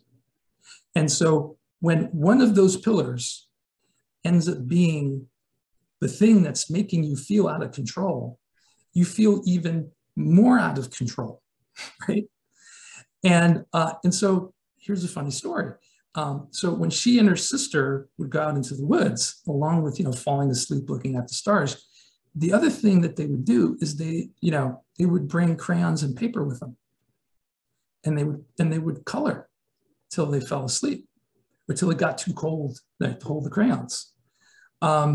And so the art, because think about the tactile experience of drawing, right? Or painting. But in this case, drawing and with crayons, okay? That piece of paper, that 8 by 11 inch sheet of paper, nobody else controls what goes onto that paper but you. You decide what goes on the paper, right? And the crayon, as you're applying it to the paper, right? The tactileness, right? The pressure of drawing the crayon across the paper sort of seals in a visceral way that feeling of control, okay? Wow. And if you think about the motion, right, of drawing with the crayon, usually you're going like this, right? Back and forth, drawing a line, drawing another line, coloring stuff in, okay? Those repetitive motions, much like knitting, are very calming, right? That's why, for example, with children that are on the autism spectrum, they typically, evince behaviors called stems. The stem, an example of a stem is very often you'll see a child on the autism spectrum when they get like super anxious, right? Is they'll start rocking back and forth, okay? Another example of the stem is these kids will snap their fingers over and over and over again, okay? Or they'll clap over and over and over again. Or they'll spin around in circles over and over and over again until they literally fall on the floor, okay? And these are all repetitive actions that help calm and soothe us, right? And so that coping mechanism of coloring and drawing gets wired into our brain at a very early age, so that it's the reason why I call art, the wonderful addiction. Right? Because if you were to look at the way the brain responds to an artist in the process of creating, the same centers of the brain, including the pleasure center, are triggered as in what you would find if someone were taking a drug like heroin or cocaine. The brain responds in the same way. And just like an addiction, you suffer the effects of withdrawal when you can't create. Like, have you ever gone through the spell where you couldn't paint, right? I call it, I'm jonesing. Yeah, you're jonesing, right? And so here's what, and you and I have never talked about this. So I will walk you through the signs, and you tell me if I'm wrong or not. First, it starts with irritability, right? We should ask my husband. Things that didn't bother you before suddenly bother you a little bit more, right? Then it goes from irritability to a change in your behavior towards others, right? Because you're frustrated because you can't do this thing that you love that makes you feel good, right? And so you become short-tempered, you become harsher in your use of language, right? And you begin to push the people, around you away from you, right? All without realizing that you're doing it, okay? And then if you have a wonderful spouse like you do, right? They tell you, okay, go back and paint. I can't live with this version of you. Go and paint. And then when you do, right, in those first few moments, right, it feels amazing, right? It's like the essence of pure distilled joy, okay? And then that feeling begins to subside, right? Is this the playbook? Is this another playbook? How many playbooks do you have? Yeah, no, this is all part of the formula. What we're describing here is the underpinning, right? Some of the concepts that underlie the formula. The formula works for two reasons. One, because it's based on science. It's based on the way our brains actually work, and it's based on how collectors specifically actually behave, okay? And it's also based on scientific experimentation, right? So this is a formula that I've developed over 8 years of working with artists through FASO. And I think I shared this story with you. When I first came to work at FASO, right? Again, I'd been in marketing for over 20 years. And like any other marketer, I had my toolkit, right? And so sooner or later, somebody found out that there was a marketer at FASO, and that artist reached out to me and asked me for advice. And so I gave her some advice. And then she reached out to me a few weeks later and said, "Your advice stinks." And I went, "Really?" Good feedback. Yeah, she goes, "I couldn't do it. I just couldn't do it. It was too much." Right? And it only took a few more times for that to happen for me to realize that I needed to take everything that I knew about marketing and throw it out the window, and then actually go and talk to artists, all sorts of artists that were super successful at marketing and selling their art themselves, to folks who were kind of about it, to folks who were just horrible at it. And look, I'm not a rocket scientist here. I'm not, I'm a part of the Mensa organization. I'm never going to win a Nobel Prize for whatever. My sole advantage is that in the role that I have at FASO, I get to talk to a ton of artists about this stuff, because that's what they want to talk to me about. And when you talk to that many people, you start to see patterns, both in terms of what the successful people are doing and not doing, and the not so successful people are doing and not doing, right? And so once I teased out those patterns, I began to experiment. This is all open and above board, right? So these are all, like when artists would approach me, I'd say, "Look, I've got some theories here. I'm not sure they're going to work, but I'm willing to work with you on them, as part of an experiment to see if it does work. And if not, I promise you, I'll keep experimenting and figuring it out, and I will come back to you, and and we'll continue this process if you're open to doing it with me." And a lot of artists were. And so this formula that we're talking about is actually the result of over 8 years of research and experimentation on what actually works and what doesn't work, right? And not only that, but it's tailored to where you are in your art career. So unlike those other marketing solutions where it's one size fits all, the formula is adaptable, right? The things we talk about in the formula and the order that you do them in is different depending on whether or not you're first starting out in your art career, or, or you've been doing it for 10 or 20 years, or you've been doing it for 40 years. It's different if you're a working, part-time artist versus a full-time artist versus a master artist, right? So let's do this for closing. For people who want to figure out how to access that, let me go back to, is it on your website, Dave? Like, is it the sign up with your newsletter? Oops, excuse me there. So basically, you just have to do one of two things. If you go back to the website and register for any of these free art marketing courses, these are live courses, right? We hold them every Wednesday at 11 Central. So that'd be 12 p.m. Eastern, 11 Central, 9 a.m. Pacific. And if you're in some part of the world, I believe it's 4 p.m. GMT every Wednesday. And so if you register for one of these, you'll automatically get added to my email list, and you'll get invitations to all the courses that are coming up, and we notify you, the week of. So you'll get an email invitation that Monday, inviting you to the live course that will be happening that Wednesday. Okay.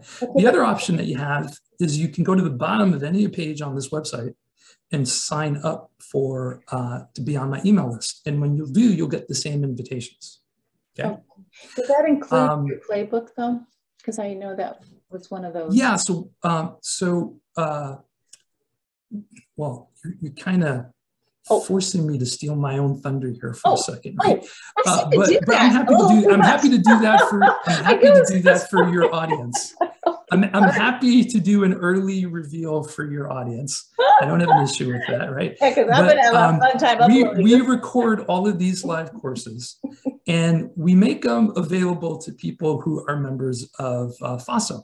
Right. So part of your membership with FASO is you get access to my entire course library. And I've been doing these for almost 3 years now. And so there's literally a video for just about everything, that's a part of the art marketing formula.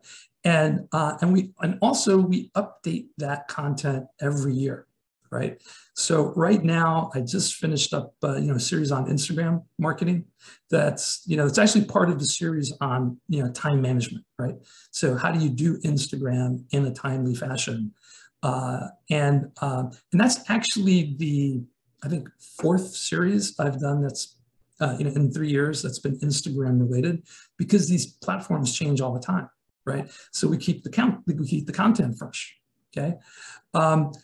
The thing I was stealing my thunder on is that a lot of folks aren't in a position to switch their websites right away, right? But they still want access to recordings of the live courses. We also provide transcripts and copies of the presentation, and also any resources that we cover, right? So for example, as part of this time management series, there's actually something called the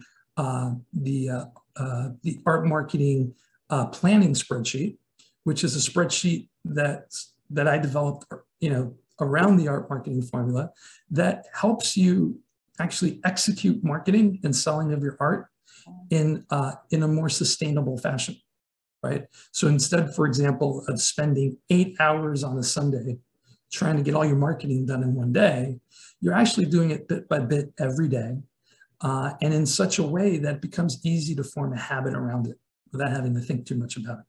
Okay. But again, a lot of artists aren't ready to move their websites. Maybe they have hosting plans. They can't, they've paid for the rest of the year or whatever. And so in a little while here, I'm going to be announcing that we're going to be making the course library available as a subscription service. Right? So here's the deal. All you need to do is email me at dave@theartmarketer.com.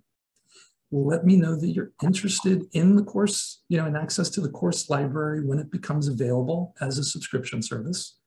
And I'll put you guys on the early wait list, and you'll be the first to be notified when that's available. What a brilliant and amazing gift. Let me tell you, and this is not being sweet, Dave, but I'm in your classes, and I'm a FASO member for a long time, but there's people in the classes that aren't FASO, and they get free access to the classes that you just said on your theartmarketer.com. But here's the thing. So many times in the comment boxes, people will just randomly say, this is the best marketing. I haven't paid anything. I've paid for other marketing and it's so expensive. You keep it real. And I know you like your stories. Okay. So that's, you know, it's Dave and he loves stories, but his stories usually have a very specific message. So you just kind of go with the flow. But, you know, if you're not sure about marketing, just take a listen, drop into one of Dave's classes, sign up if you're interested in being part of the subscription to his library, or if you decide to change into having a new website, or you don't have a website, really consider FASO, Fine Art Studio Online. It's the acronym FASO. Yeah. So here's another suggestion for your audience.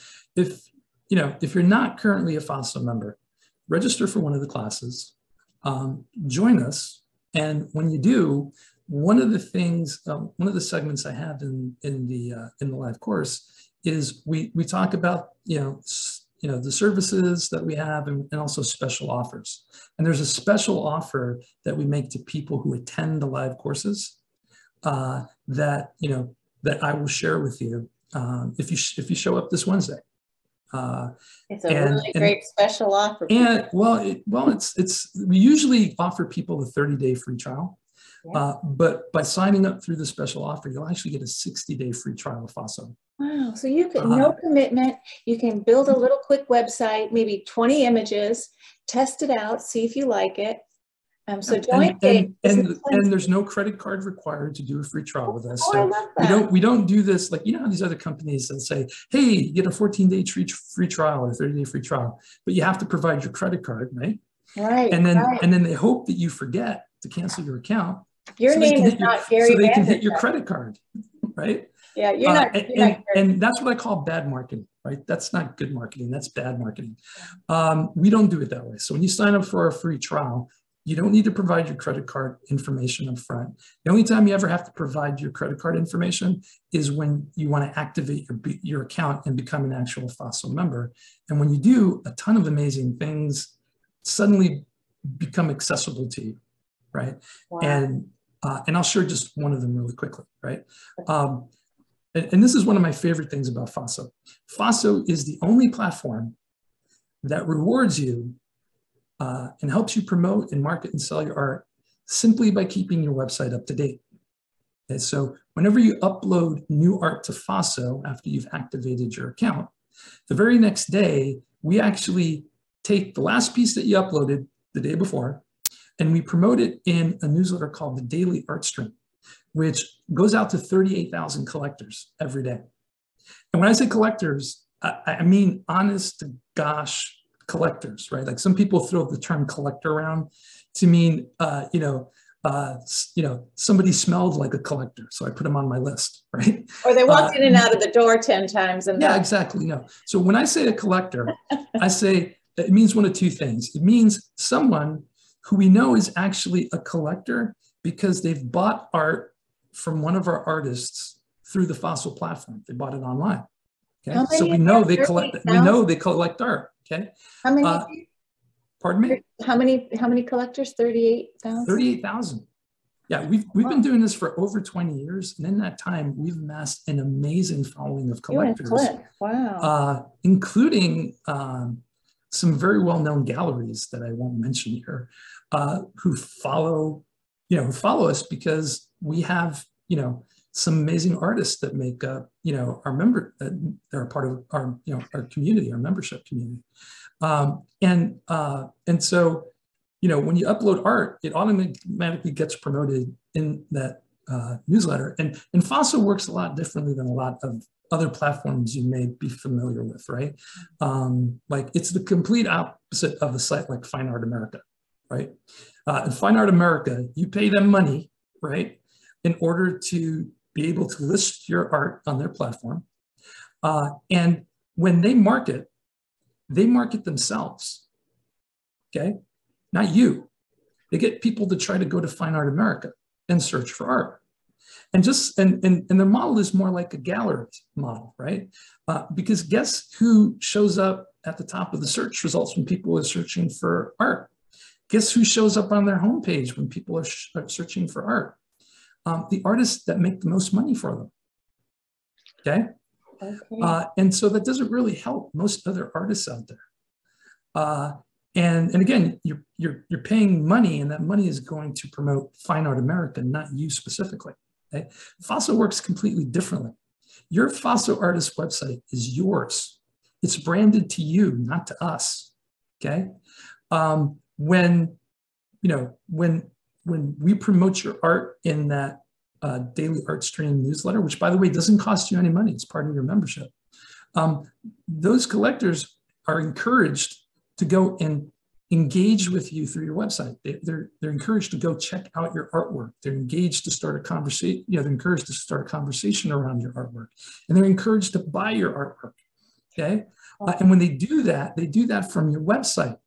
And when you sell original art on Faso, guess who gets to keep all the money? The artist. You do. Yeah. We don't take a percentage of your sales, right? Our whole model is predicated on helping you build your own audience and teaching you and helping you market and sell to that audience so that you can live doing what you love to do. Okay. And that's just one little teeny tiny example of like a ton of different things that we do behind the scenes.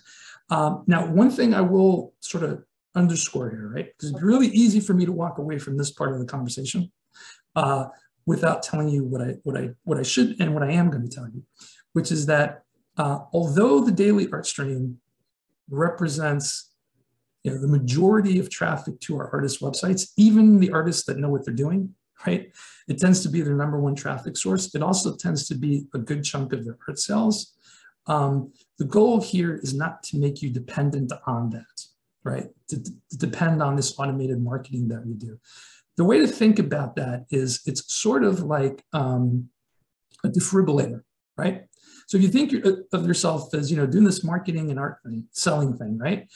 You're like a patient who just had a heart attack, right? Because your marketing engine isn't beating, right? It's not working yet. Flatlining. It's flatlined. And so what is the easiest way to get your heart to start again? It's with the defibrillator. You shock it, right? And so this automated marketing that we do is like that defibrillator. It's meant to get your heart beating again, right? But here's the thing. You don't want to have to use a defibrillator every 5 seconds, right? You don't want it to be the only way that your heart can beat, right? Because that's not going to be fun for you or your art, and your chances of survival are going to be very small, right? It's just meant to keep you going until your body, your heart can take over pumping itself again, okay? And so that's what that stuff is designed to do. And so while it's doing that, right, and generating some art sales, for you and bringing money in through the door, we're teaching you and giving you all these tools to help you market and sell your art using the art marketing formula, so that your heart begins to beat on its own and independently. And it doesn't have to rely on anyone else but you. So anyway, does that kind of make sense? Yeah, it does. I just look at where we've been, though. We've been to defeat. What was the other one? Tire? Despair. Despair. Oh, yeah. Despair. Defeat, despair, yeah. And defibrillators. Defeat, despair. We've talked about Van Gogh. You got the 3 Ds with Dave, Yeah, exactly. Well, thank you so much. But yeah, I tend to ramble, but my rambling usually has purpose behind it. You got to wait for the good stuff. Well, if I could just say, if anyone's still listening, the reason I chose Faso is because, one, I didn't want to pay a designer, and every time I needed to change the images, go back and be codependent with the designer. I'm sorry, I'm just not wired that way. I'm a little cheap. So if I found Faso because easy, because one, they also pay for it includes your HTML code or domain name. I don't even know what I'm talking about, but I didn't have to go get a separate domain name. So basically it includes a domain name. Right? It includes that. So even if you have a domain name already, right, that you got somewhere else, you can transfer it over, and you'll never have to pay extra for that again. It's included as part of your membership fee. Okay, so I'm just going to say a number, because some people might be wondering, how much does this cost? I'm just going to tell you my price. Dave's going to offer a special price. We're being teased. He won't tell us today, but we're being teased. So annually for my website, for one website, it's about $300. And for me as a business, that's how you pay to play. And it's my shingle that I put out in the world. And I've been feeding it and I've been updating it. And Dave's helping me to optimize. And for those of you who are freaking out at the number, because the number is actually $312. Oh, excuse me. Well, and it's for our gold membership, which is the membership you really want to be you're on right. You're right. If you're serious about marketing and selling. And that's the plan I recommend for artists who are serious about this marketing and selling thing, right? You can also pay month to month, right? There's a lower plan, right? Yeah, no, that gold plan, you can get that same gold plan, but instead of paying for a year upfront, right? There's a value to paying for a year upfront because you get, I think something like a 20% discount off of the month-to-month price, right? But if you can't afford to pay $312 now, you can pay $30 a month. Yeah, which is really for as long as you want. And you think about how much a domain name costs people. So it's like, you just subtract. So it adds up. It's easy.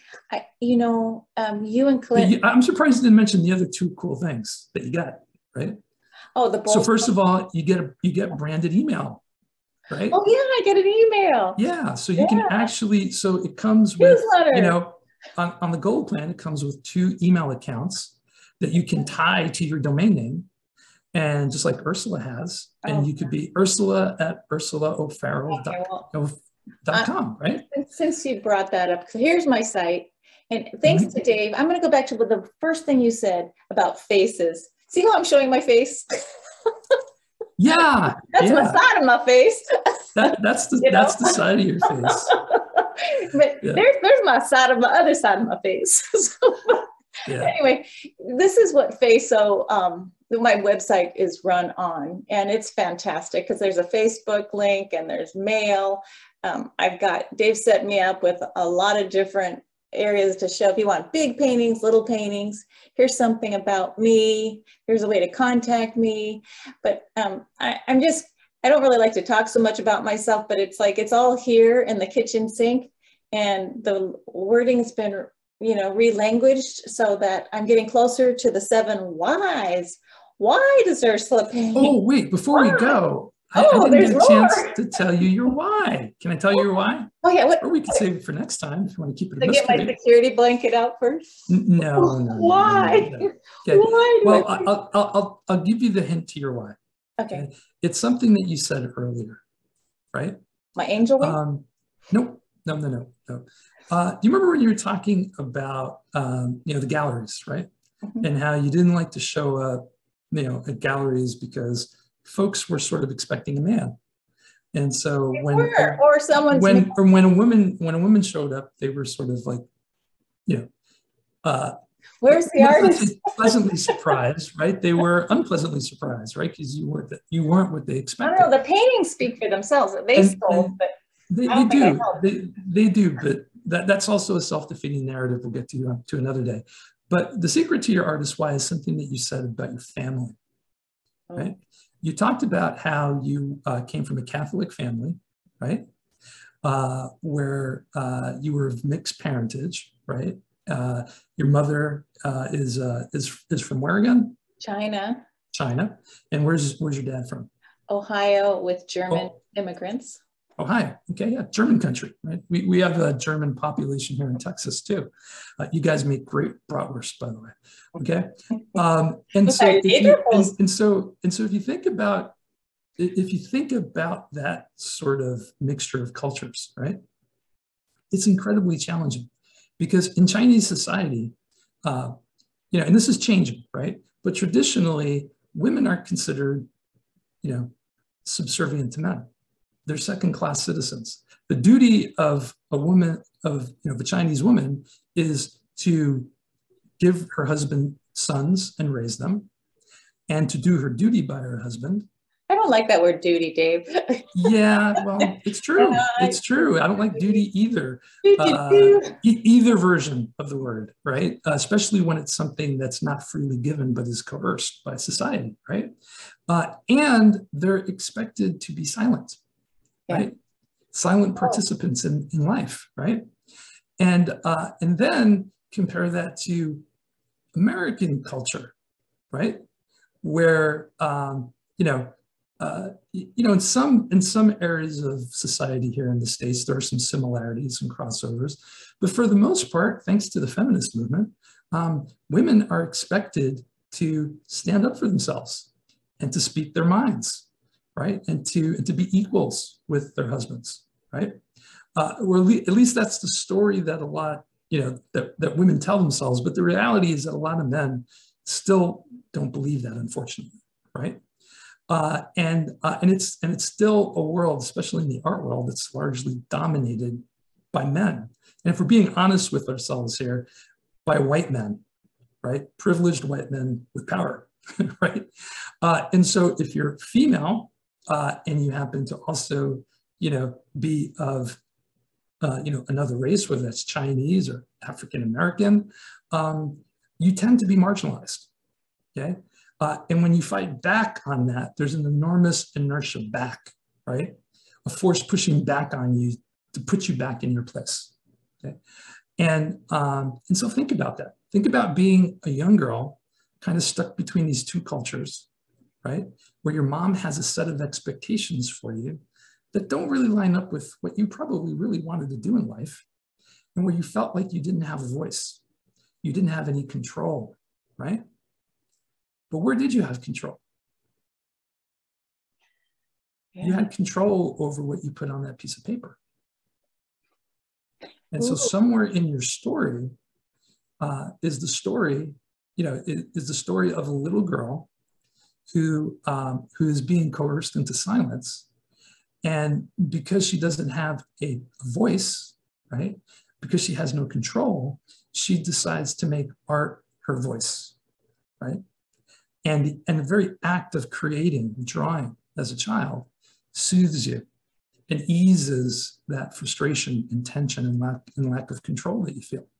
Okay?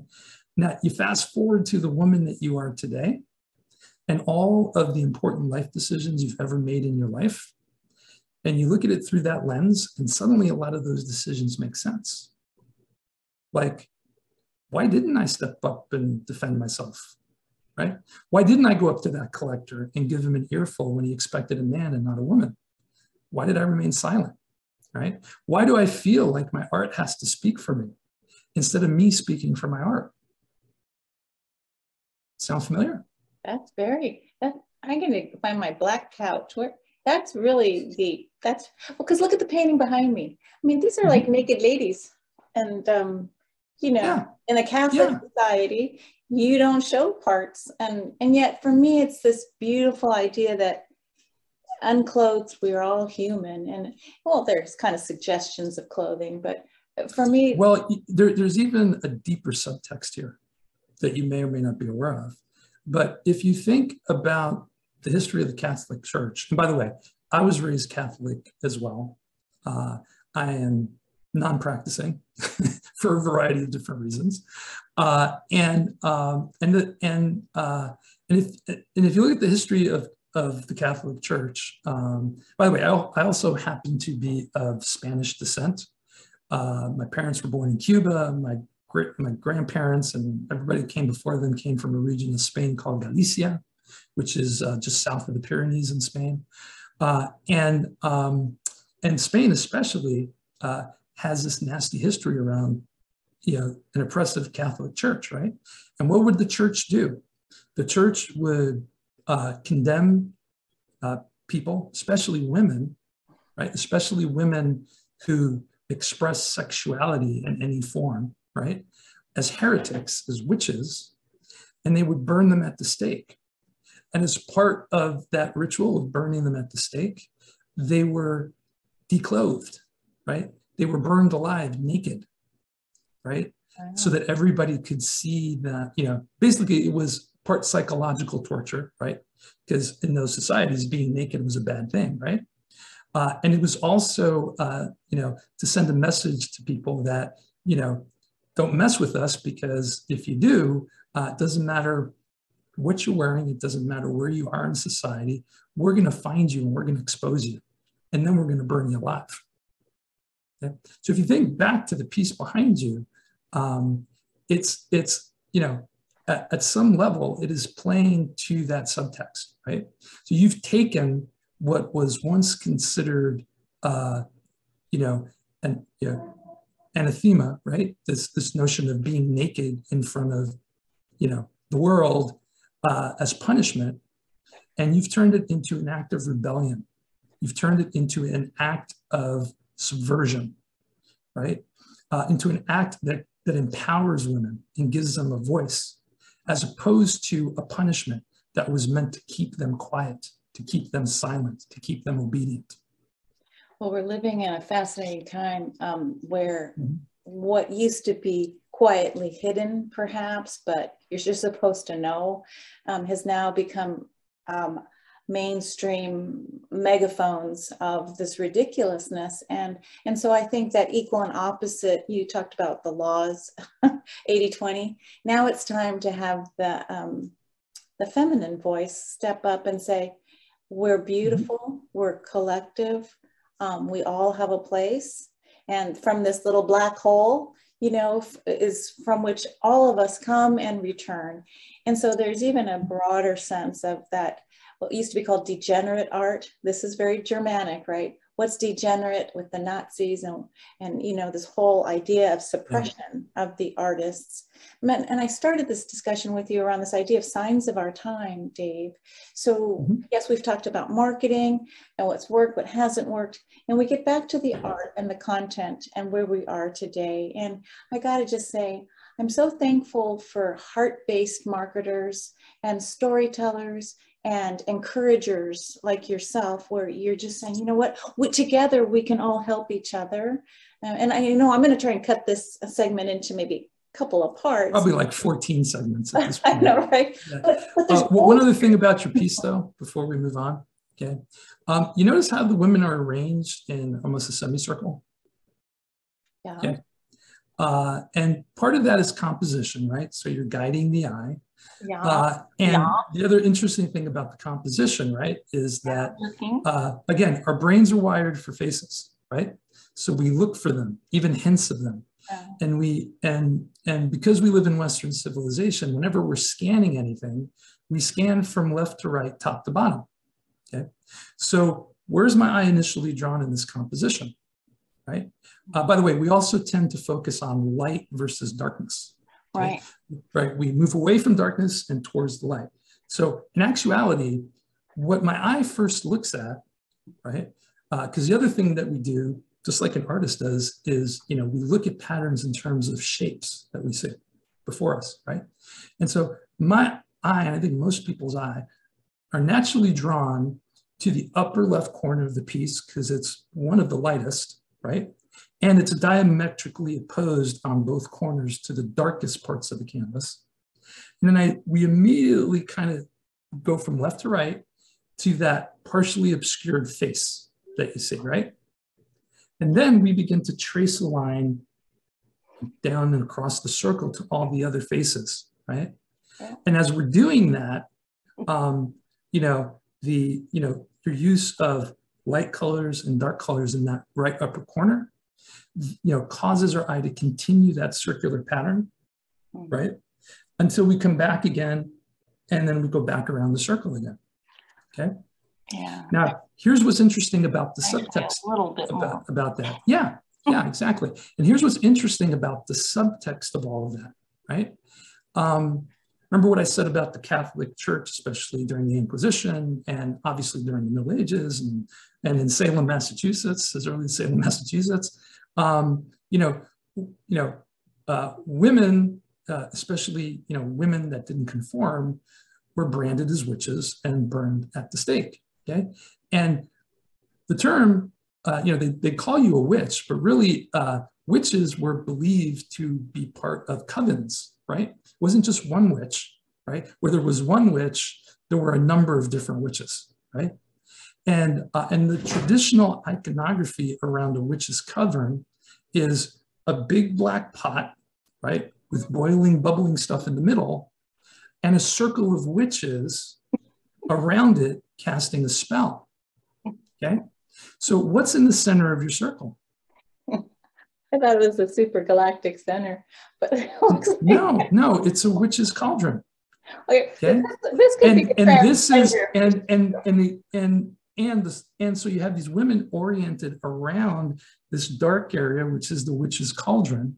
But again, here's what's subversive about it, right? When witches, in this iconography, when witches are circling the cauldron and casting a spell, where are they facing? Oh, I thought they would face inward, but inward, exactly. Okay, your women are doing the exact opposite, right? They're facing outward, not inward. Here's my they're facing away from the darkness, right? And again, the whole notion of a cauldron that's boiling and casting evil spells, there's a whole series we could do on Jungian psychology and the psychology of symbols. But that represents negativity, right? Negative behavior, negative energy that hurts life, doesn't impart or help life, okay?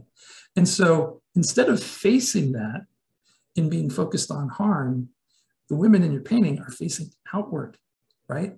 They're denying the darkness, right? And they're embracing the world around them and seeking to heal, not to harm. Guess what the title is? What was that? Guess what the title is?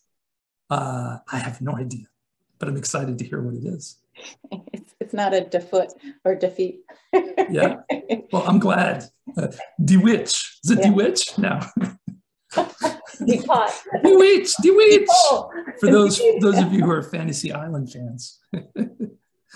It was done in 2013. It's called New Beginnings. And it's this idea of shifting away from, it's exactly turning like Plato's cave towards the light. And I don't know, these things come through me, but I do own this idea. I am very nervous about that word witch, though. It's something that I have learned how to hold, because a witch was actually a very wise woman and could hold sacred mysteries that tie to the earth and the wisdom. And there's so many men at that time were so afraid of the woman being strong in herself and knowingness, especially with healing modalities, that they would, burn them. Yeah, so where does that come from? Do you know?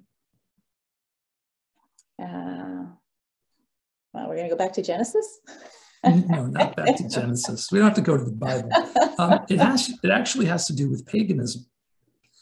Many pagan societies, especially in places like Britannia and Germania, basically Western Europe, were matriarchies, right? Yes, where the ones who held power were women, and those women held power. Their power was rooted in magic tied to the land, right? They were seers and healers. Okay? And so when Christianity first started to move into this area of the world, when you had your first, I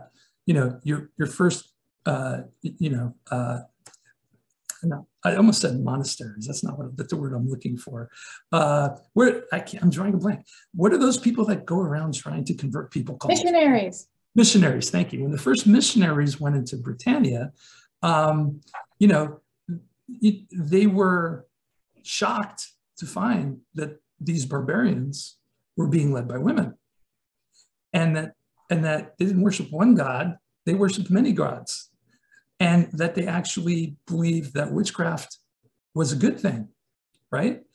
Because the whole notion of witchcraft and witchery and spellcraft is rooted in the feminine, right?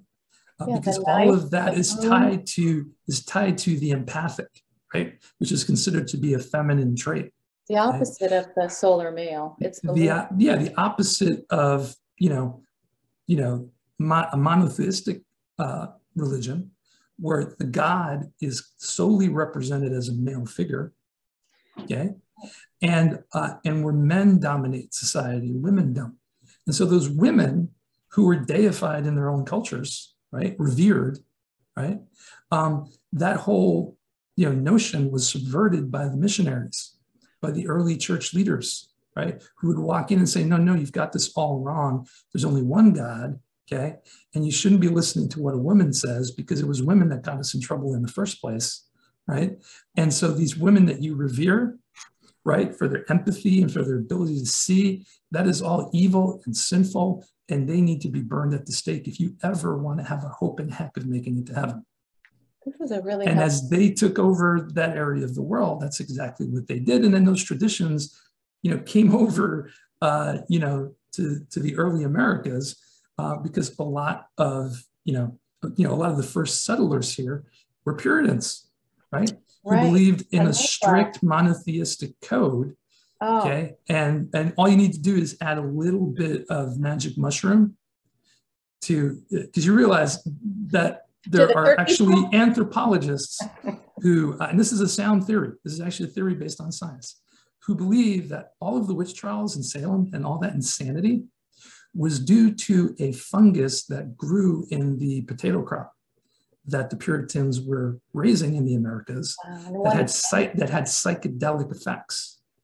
And so these people were eating these magic potatoes that had the fungus on them, and they were basically tripping.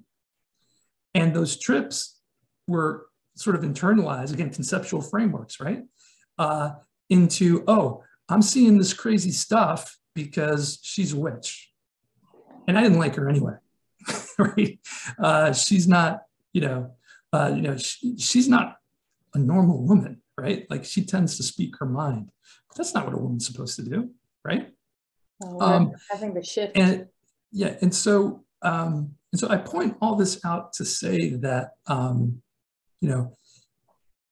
whether we mean to or not, okay? So one of the things that drives me the craziest is when an artist says that my process is to just go with the flow, right? I paint whatever I want. I paint, whatever subject I want to paint or whatever. That couldn't be farther from the truth.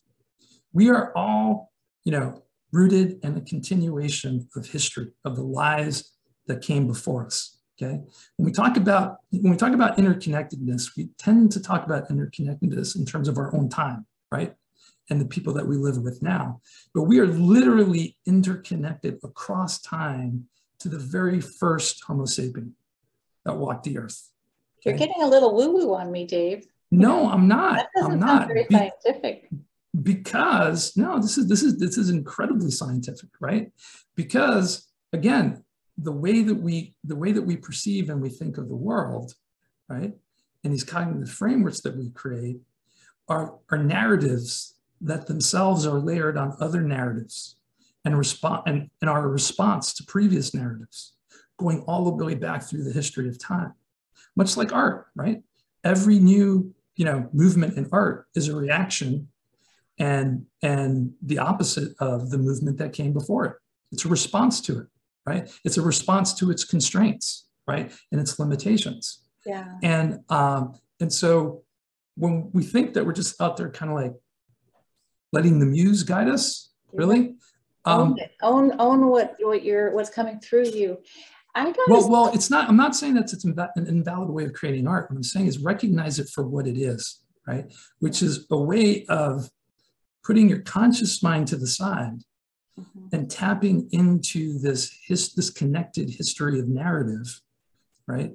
To subvert, these stories that are self-defeating stories that are getting in the way, not only of our success, but the success of whole segments of society.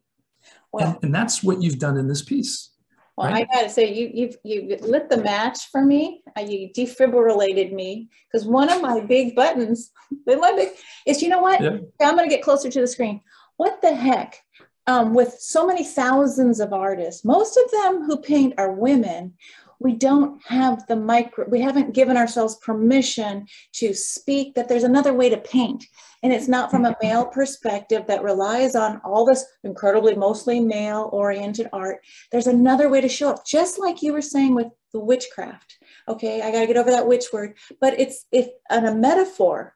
It's like it's like Joseph Campbell saying, here is the solar Christ, Jesus, the the icon for the last 2,000 years. But in our dreaming, the opposite comes through collectively around the globe. And what is that? That is the Black Madonna. It is the feminine, the opposite. So too with your universal laws of, cause and effect, this idea of the time of the Black Madonna speaking and claiming her place goes to your idea of the sovereign artist. And so I'm going to challenge anyone listening for speaking engagements. We need to start focusing on how do women communicate and own their art and their work and stop hiding. And I'm telling myself the same thing because I think, I'm going to step aside from that witch word, but you nailed it. I don't know the cauldron, I'd like to say the supergalactic center, but this idea of playing with our fuller humanity, and what does that feel like in this era of all the genders being up for conversation, but something deeper is going on, and that is legitimacy. It's like we decide who we are as a country, we decide who we are as an individual. So where is it for these wonderful art platforms to start allowing women to say, how do you show up in painting? I'm not talking quilting and crocheting. Okay, I'm not talking domestic baking and cooking. No, real balls to the wall, boobs to the wall, feminine painting that doesn't kill the masculine, but says, I belong here too. Facing out. I think you hit the nail on the head, right? Is at the end of the day. With the boobs to the wall?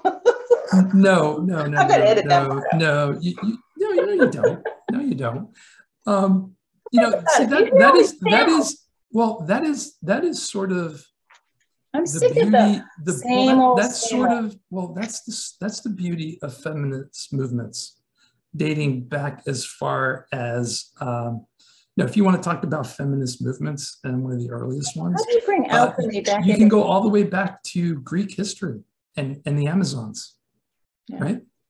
Well, unfortunately, the Amazons were not, that they were an example of usurping the masculine, right?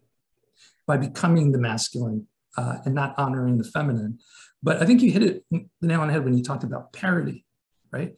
The goal here is to strike balance, right? Yeah. Because there's a wonderful Hindu parable, the fable that I'll share with you that has served me very well personally and has helped the people that that I've shared this with. And it's the story of the prince who brings an elephant before the three wisest men in his kingdom. Have you heard this one before? I haven't heard it the way you say it, though. Yeah. All right. Well, I'll give you the Dave version. So this prince, who's a pretty clever guy and is soon to become the king, brings an elephant before the three wisest men in the kingdom, his father's advisors, as sort of a test, right? To decide whether or not he wants to use them as his advisors. And because they're blind, he brings the elephant up, but he doesn't tell them that it's an elephant. And he asks them each to describe what he's brought before them. And so the first blind man grabs the elephant's trunk and then immediately says, oh, I know exactly what this is. This is a tree, and I know that because I just grabbed one of its limbs. The second blind man reaches up and feels the elephant's belly and its legs, and he says, no, this is obviously not a tree, it's a hut, because I found the doorway. And the third blind man grabs the elephant's tail and says, you are both fools, because this is plainly a snake, and I've got it by the tail. Okay? Now, if you think about that, from each of their subjective perspectives, they were right, but so very wrong, right? It's not until you take all of those perspectives together into account, right? You weave them into one cohesive cognitive framework or narrative that you realize that the truth is actually something quite different. That it's actually an elephant and not a tree and not a hut and not a snake. I love that. I love how you said it. But guess what? The new version, can I just say, there was another person there. There was a woman who could see, and she was the one cleaning up after the elephant's dung. So she really could see what was the reality of it. And that's what we're talking about, the balancing of, we all see different pieces, but we haven't given Well, can I let you in on can I let you in on a little secret? Sure. Okay. That's a red herring. Right? A red herring about the woman who could see picking up the poop. Yeah, because the woman couldn't really see. Because the actual truth behind that whole parable is that you can't believe your eyes. Right? But for the male, the elephant, and so the males were definitely wrong, but she was wrong too, right? Because there was more going on there than that creature being an elephant, right? Because when we think of an elephant, what do we think of?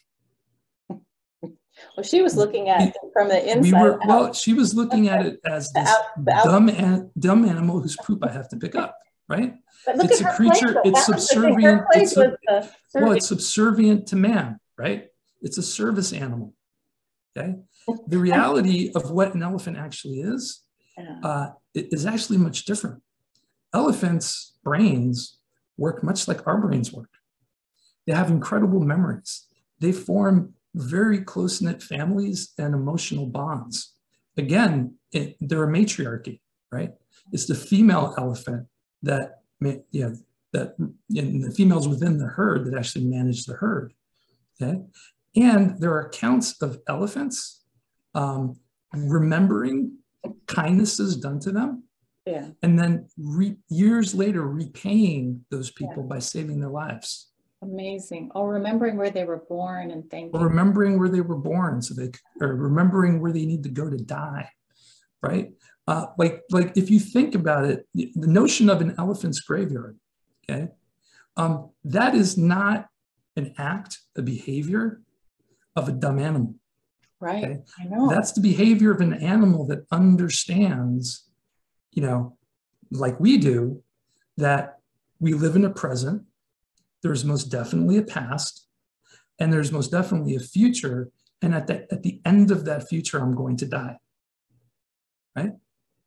So how could you call a creature like that dumb? Right. It's not. And yet the prince couldn't see that. The woman couldn't see that. The blind wise men definitely couldn't see that.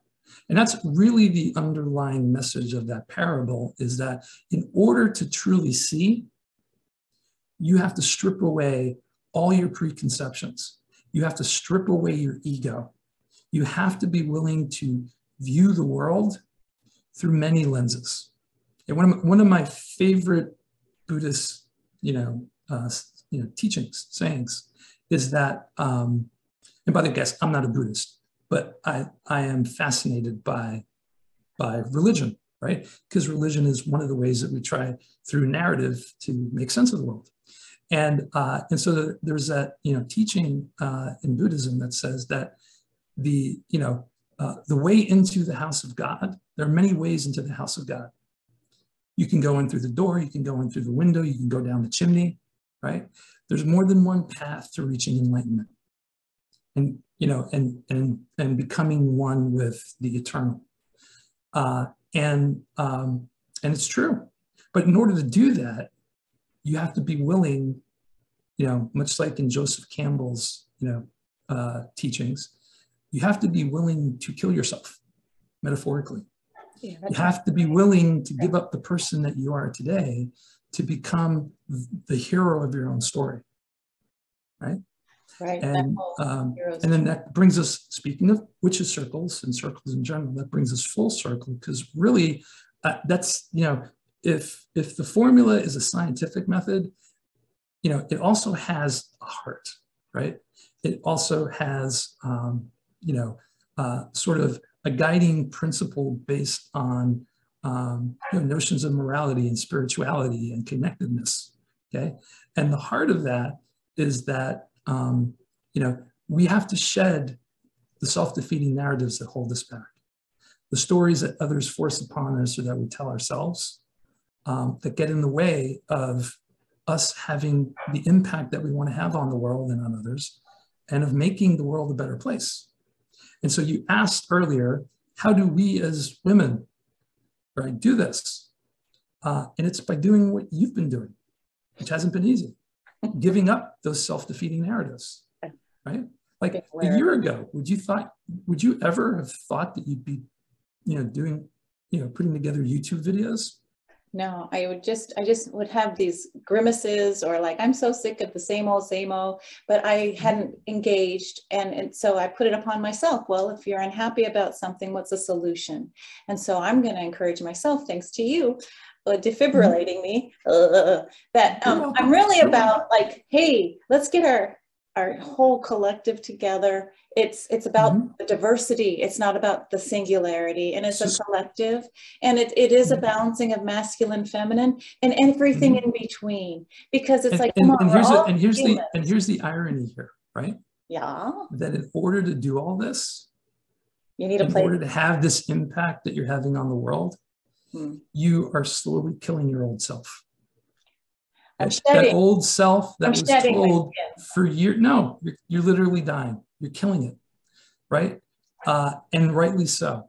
Well, every 7 years we have different cells, right? So we really do have a new body every 7 years. Did you know that? Greg Braden, huh? Yeah. Science. By the way, when I say killing yourself, I don't mean that literally. No, I know. Neither does Joseph Campbell. But, in the hero's journey, the hero has to, in the story, sometimes literally dies, more often metaphorically dies, right? To the old self. In order to become the hero they were meant to be by the end of the story, right? And you're in that process right now, right? For how long? For how many years have you been told? Don't be quiet. Be quiet and look pretty. I know, right? Right. And look, and I also understand the irony within the irony here, right? Because, some people may look at this as just another example of mansplaining, right?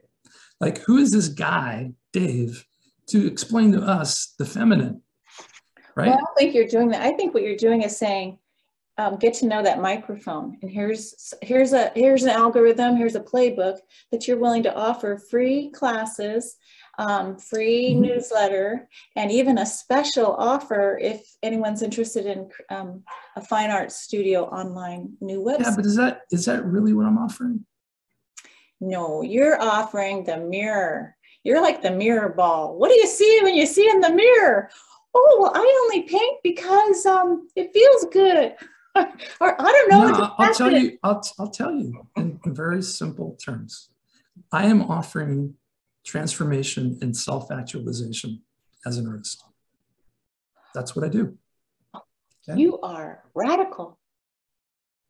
Yeah, I mean, these things that you talk about are the mechanics of how I do it, right? Can you say that again? Because I want to make sure everyone. Yeah, I offer transformation and self-actualization for artists. That's what I do. That is my mission. Covert about it, because I send you copy and then you kind of give your Dave magic to it, and it seems so human, and it rings for me like a bell, like, oh, that was simple. How come I didn't see it? But it's making it conscious here first. So you're right, it's a journey. Oh, we're on the Dave ship going through the hero's journey. No, it's not the Dave ship, because you got it wrong. Again. Okay. Go back to your Joseph Campbell. Okay. The Solar Christ and the Black Madonna? No. Who's the hero of this story? I am. Yeah. And who am I? You're that annoying little creature on the side. I don't know. Let's see. What are you? Okay, so according to Joseph Campbell and the hero's journey, first of all, you're in terms of narrative structure, your story has to have a beginning, a middle, and an end, right? Right. Okay. And at the beginning of your story, you have a hero who's not the hero yet, right?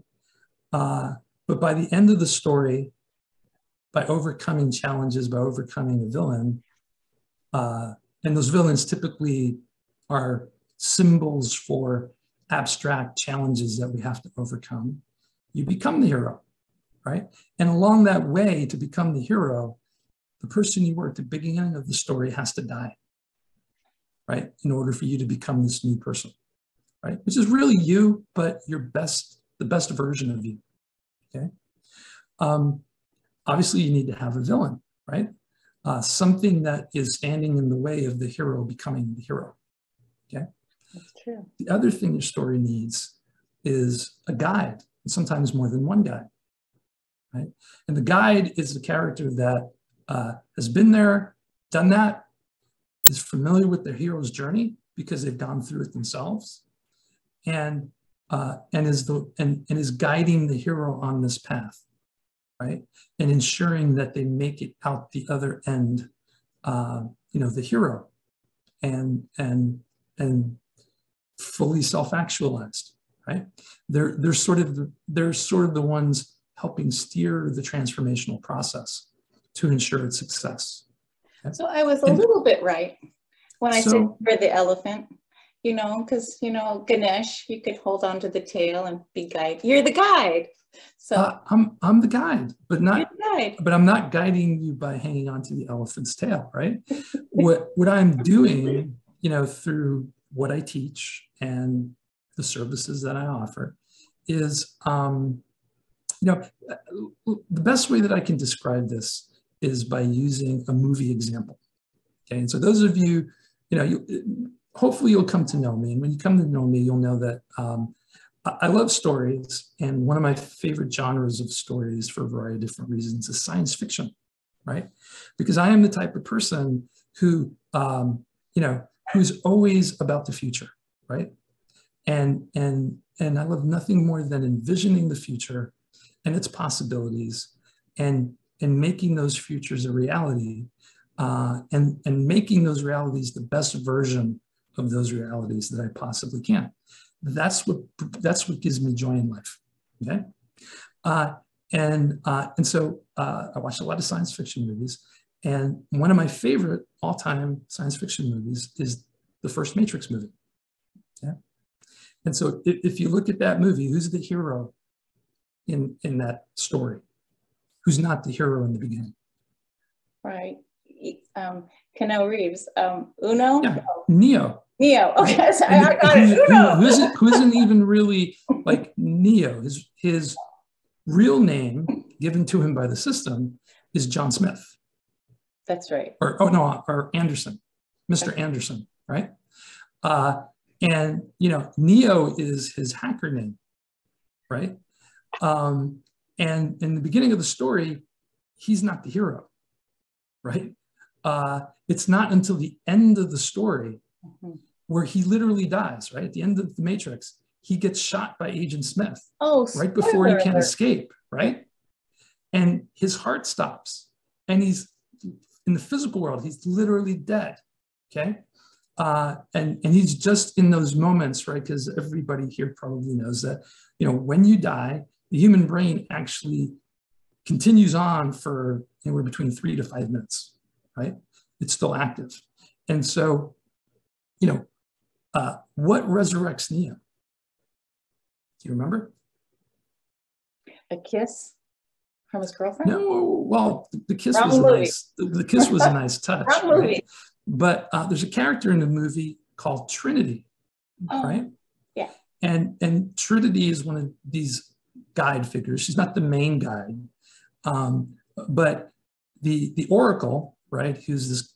And for those of you who've not seen The Matrix, I'll try not to give you too many spoilers, but the Oracle is this computer program that that through heuristics and sort of an intuitive algorithm can predict the future.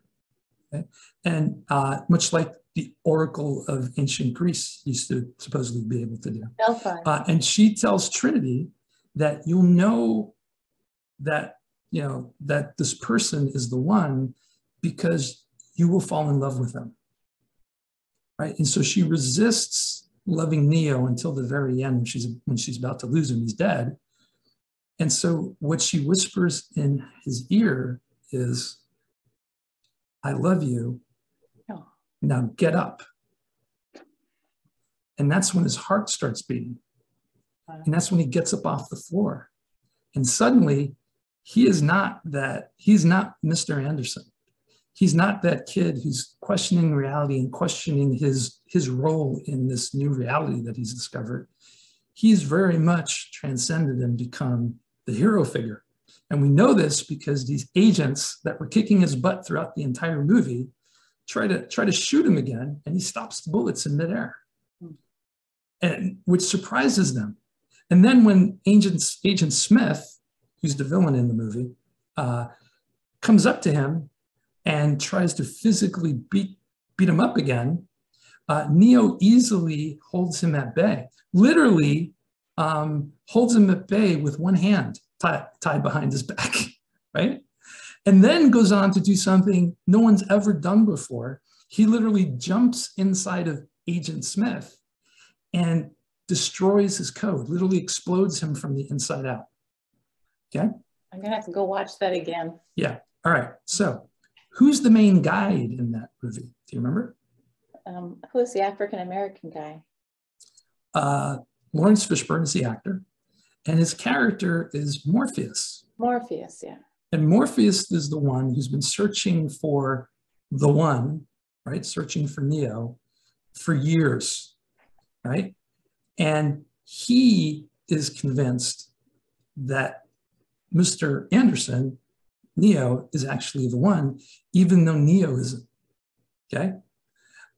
And so his role is he starts to train Neo, right? Not only in how to fight, right? And things like, Kung Fu and karate and all that fun stuff.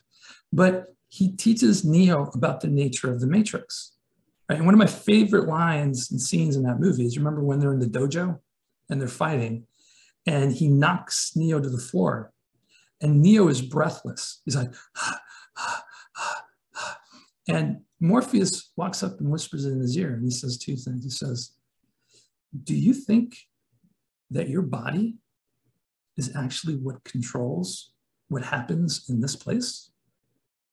Oh, that's cool. And then he pauses, and then he leans even closer and he says, do you actually think that's air that you're breathing? Oh, that's really cool. And that's the beginning of Neo's awakening, when he realizes, yeah. And so they continue the fight, and Neo suddenly is 10, 20 times faster than Morpheus, right? Because once he understands the nature of the Matrix, i.e., once he's telling himself a new story, has a new cognitive framework for how this fake reality works, he can suddenly manipulate it to the point that nobody else could before him, okay? Right, so that's one of the reasons why I love that movie, because it is a poster child for Joseph Campbell's, hero's journey, right? And that entire arc. And does so in almost like a literal sense, which is, mind-boggling. But all of that, to say that my role is the guide. Are you Morpheus or Trinity? Well, I'm not going to kiss you, so we can count Trinity though. But I'm sort of a mix between Morpheus and the Oracle, right? Because remember, the Oracle is another very important guide. And do you remember that scene with the Oracle when Neo finally meets her for the first time? She doesn't look like an Oracle. I remember she was just like in her no, she's this African-American woman in her mid-50s who's a chain smoker, loves candy, and she's baking cookies in this kitchen in a ratty apartment that's probably in the projects in this fake reality, right? And when Neo walks in, right, he's still not convinced he's the one, right? And so the Oracle, most people would have expected the Oracle to say, you're wrong, you are the one, go save the universe, right? That's not what she does. What she does is the opposite. She holds his hands and says, so this is the part where I go, yeah, you maybe might have potential, but you're really not the one. But don't worry, honey. Don't feel bad. Here, have a cookie. Yeah. It'll make, and by the time you take your first bite of this cookie, you'll be feeling right as rain, because all this pressure will come off your shoulders. Okay? And so Neo walks away. He walks into the elevator, as he's walking, he takes a bite of the cookie. He turns to Morpheus, and then before he can say anything, Morpheus says, what she shared with you is between you and her. It's not meant for me, right? And he suddenly feels better because think about it. He just woke up to the fact that he was living in a fake reality, and suddenly all these people are putting this huge burden of responsibility on his shoulders that he's not prepared for. And when you're in that situation, it freezes you up, right? It literally prevents you from actually being able to perform the way you need to perform to be the hero. And so the Oracle did a very smart thing. She agreed with him and said, you're not. And took all that pressure off, right? Yeah. And that was one of the pivotal moments in his journey as a hero that enables him to become the hero, right? Because once that pressure's off, right, he can finally see what's important to him, right? And the sacrifices he has to make, right? And what's important to him is Trinity. He loves Trinity. And if he wants to continue loving her and having her continue live a life where they can both be in a life together, he has no choice but to become the hero so he can protect her, right? Beautiful. And so, yeah, I'm kind of like the Oracle and Morpheus because, sometimes I tell you like it is, and that was Morpheus's approach, but also sometimes I tell you what you need to hear, right? Even if you don't want to hear it, okay? Like, for example, when we were discussing your painting, right? The expression on your face when I said witches and how this was subversive, right? As soon as the word witches came out of my mouth, or cauldron. and right, and this notion, well, even before then, when I said, that the subtext here was, about witchcraft and how the church actually, subdued the feminine, right? As soon as that word witch came out of my mouth, the wall came down, right? And how many times did you say, I don't like that word witch, right? That is you resisting becoming the hero. That is you believing narratives that are getting in the way of your own success, right? And you know what? The irony, again, this is an interview full of ironies, but the irony here is that, the part of you that's ignoring all that is not your conscious brain. It's not your executive function. It's your subconscious. Your subconscious guided all of this, right? Your subconscious is what tapped into, Jungian's notion of universal symbolism, right? And it's what directed you to this composition and this arrangement of women, okay? And by the way, you mentioned the galactic center in the middle of your artwork, okay?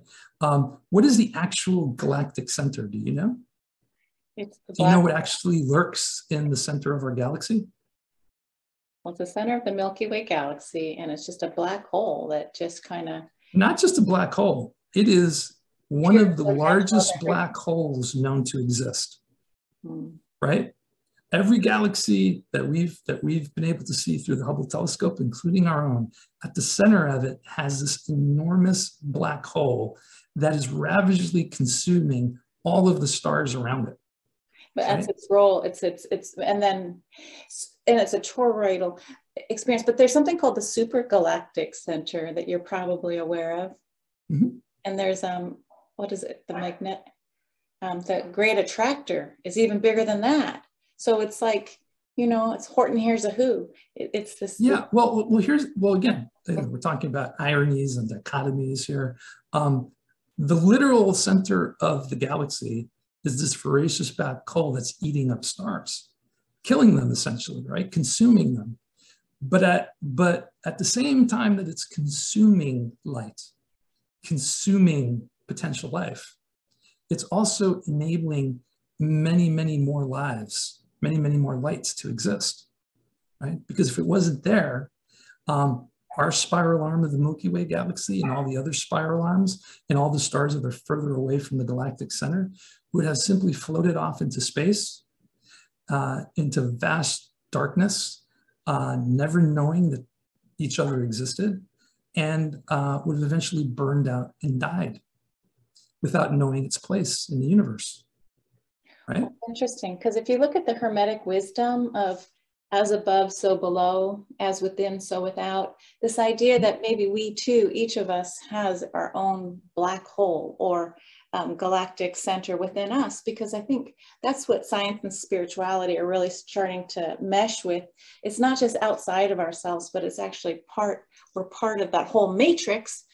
There's that word matrix of it all. I mean, there's so many matrices, but it's like, I think you nailed it. It's so funny how you can talk very many different pots and bells and whistles, and I love it.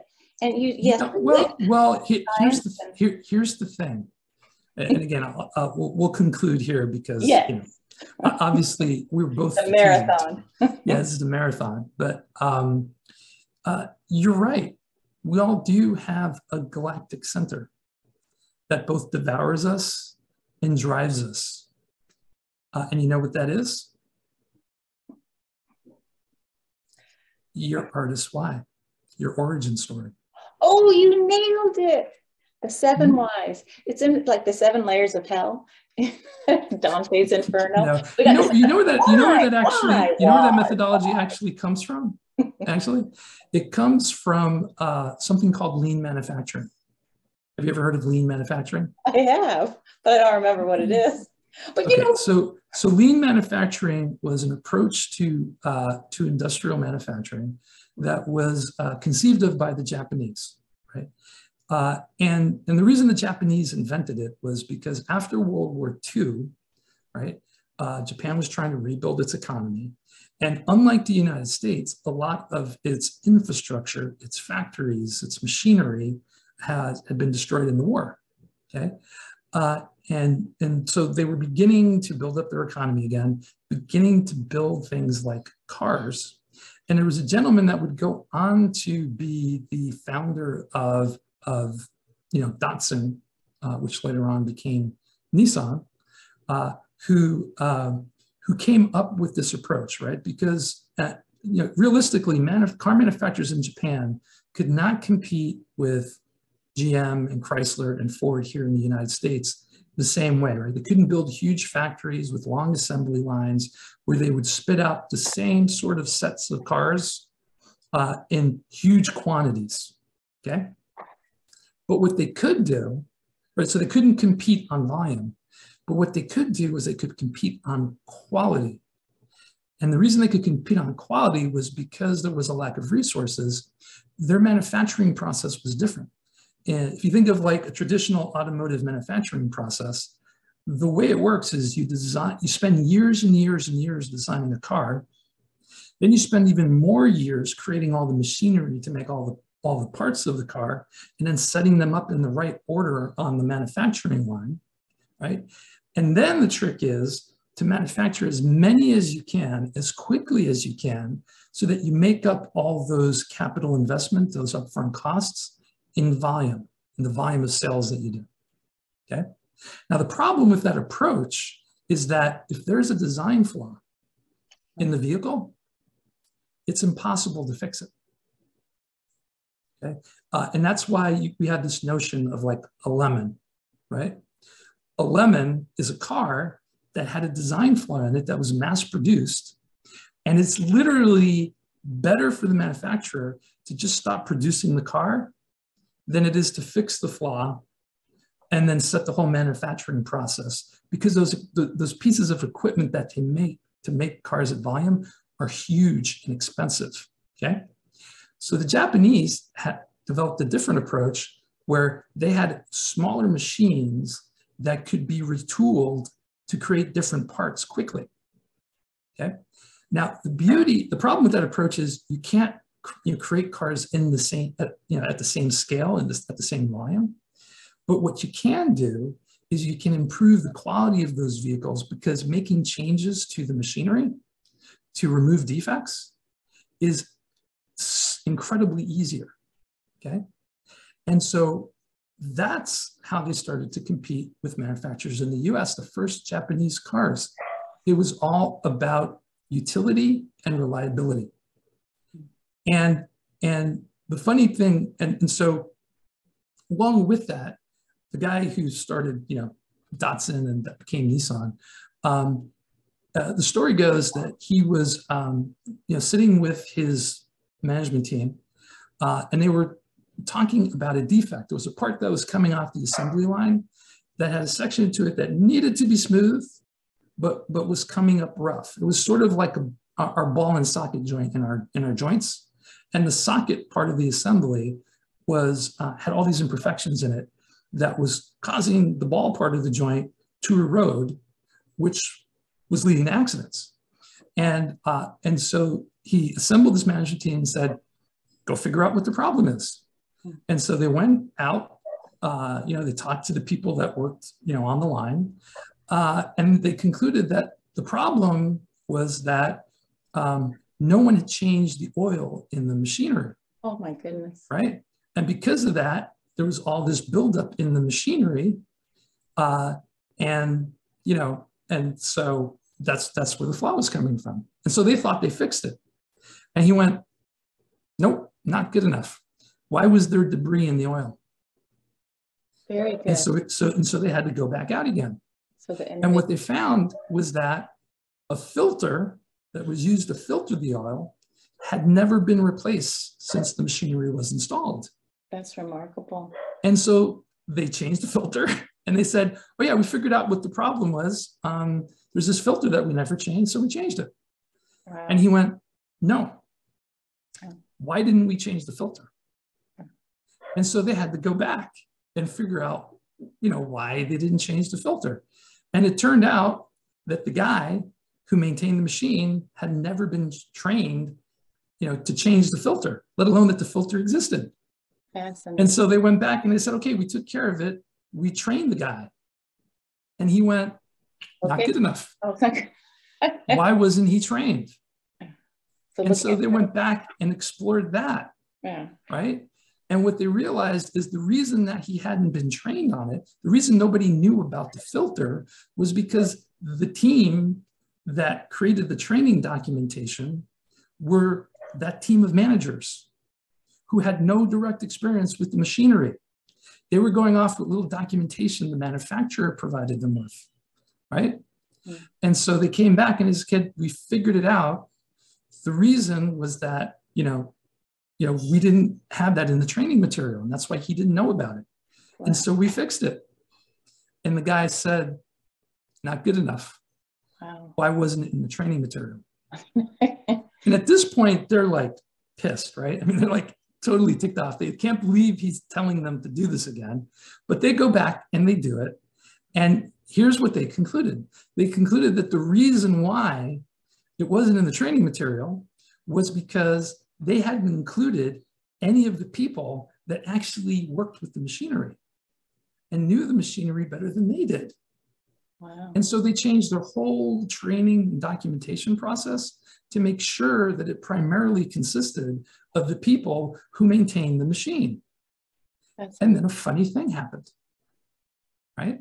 Not only did that defect get resolved, but there were hundreds of other issues with the vehicles that were all magically fixed by just making that one change. One little tweak. Wow, I love the guy who kept saying not good enough. Yeah, yeah. And so that's the reason why it's called the 7 whys, because he literally went back to this team and said, why 7 times till they got, and scientists, right, and people that do this kind of thing, they call that root cause analysis. It's when you go, you keep asking questions till you get to the ultimate underlying root cause of all these other effects that you're seeing. Wow. Because once you do that and you fix that, that fix trickles down not only to the thing you were originally trying to fix, but to everything else that was wrong that was affected by that root cause. Okay? And that is the heart and soul of lean manufacturing. It just happens that that same technique works wonderfully well to get you to your artist why. Oh, Thank you.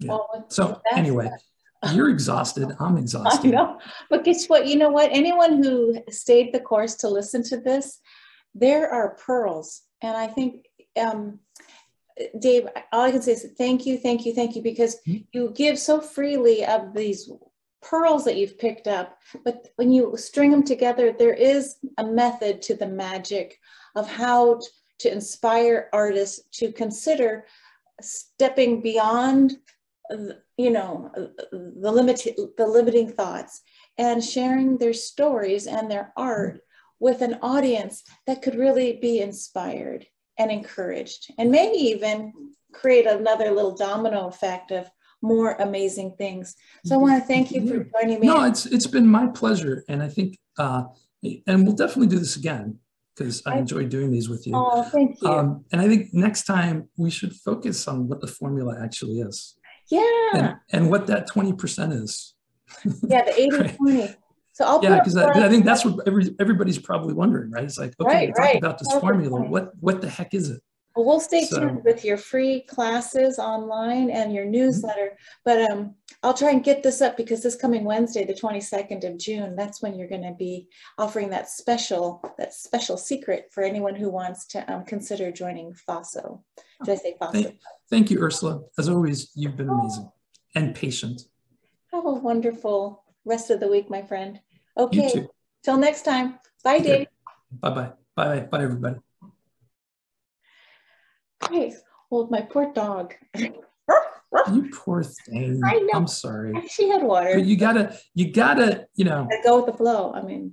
Well, at a certain point, because I am like the Energizer Bunny when it comes to talking about these things. I will keep talking and making connections, and because I enjoy it. I enjoy helping artists. It's one of the joys of my life. Next to my family, this is what inspires me and drives me to wake up every morning and do what I do. So your job, and I know it's a hard job because I've had it too, is you got to rein me in. So at a certain, you got to rein me in. So at a certain point, it is perfectly okay for you to say, you know what, Dave, we've got so much more ground we can cover. We're going to save it for next time, and then we'll just cut it. But you know what? I'm feeling I know how to like edit now, so I might be able to spice. Because I figure, hey, I'm so thankful I've got your time. And those questions. So I'll go back and look at where I'm at with my optimization. I thought I was done. Maybe I am. No. Okay. Go back and take a look at my last email to you, because I think. Well, let me do this. Let me take a look at your site really quick, if you'll bear with me. Okay, while you do that, I'm going to let the poor puppy come back. Yeah, let the poor puppy kind of go.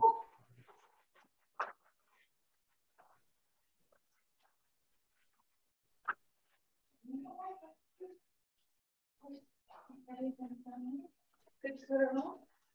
Good girl. Okay. See, everything's okay. Everything's fine. So fine. Okay, I know. Okay. So here are two things that you need to do. Okay. Because unbeknownst to you, you're sort of breaking one of the very important rules when it comes to your slideshow. Okay.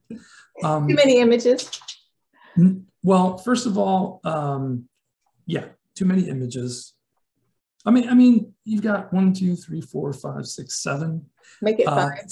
Seven's like, like the cutoff point, but you want to try to keep it to 5. Okay. The other thing that you need to do is you need to make those all about your art. Okay. So no face. No pictures of you there. Okay. The pictures of you come on your, on your artist bio page, right? Okay. That's where we want, pictures of you. Okay.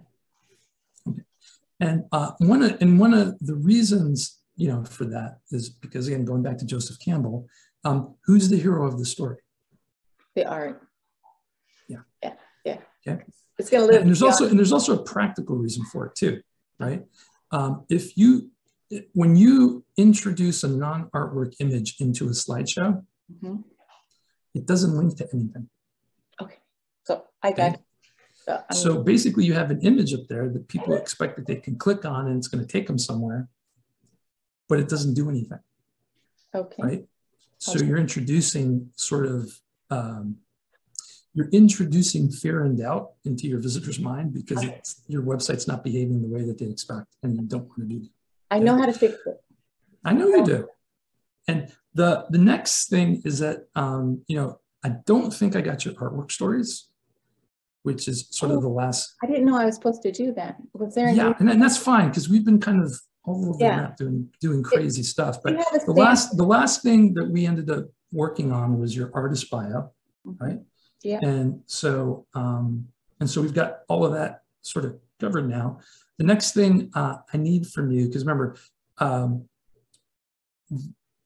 you know, one of the things we're going to do at the end of this whole thing, when I go, here you go, okay, is I'm going to sit down with you for about half an hour, and I'm going to just walk you through what you should be doing every month.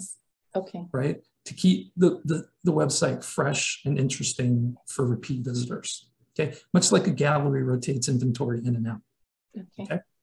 Now, when we do these optimizations, I tell you to pick 5 images for your slideshow, right? That show the breadth of what you have available. Okay. And also organized in a way that the thing that you want to, that either you imagine your collectors want to buy the most or you want to sell the most, are shown first, right? Okay. And when you're selecting pieces for that, right? What you want to do is use the most expensive pieces that you're currently presenting in your collection, right? Lead with the most expensive piece. Okay. Okay.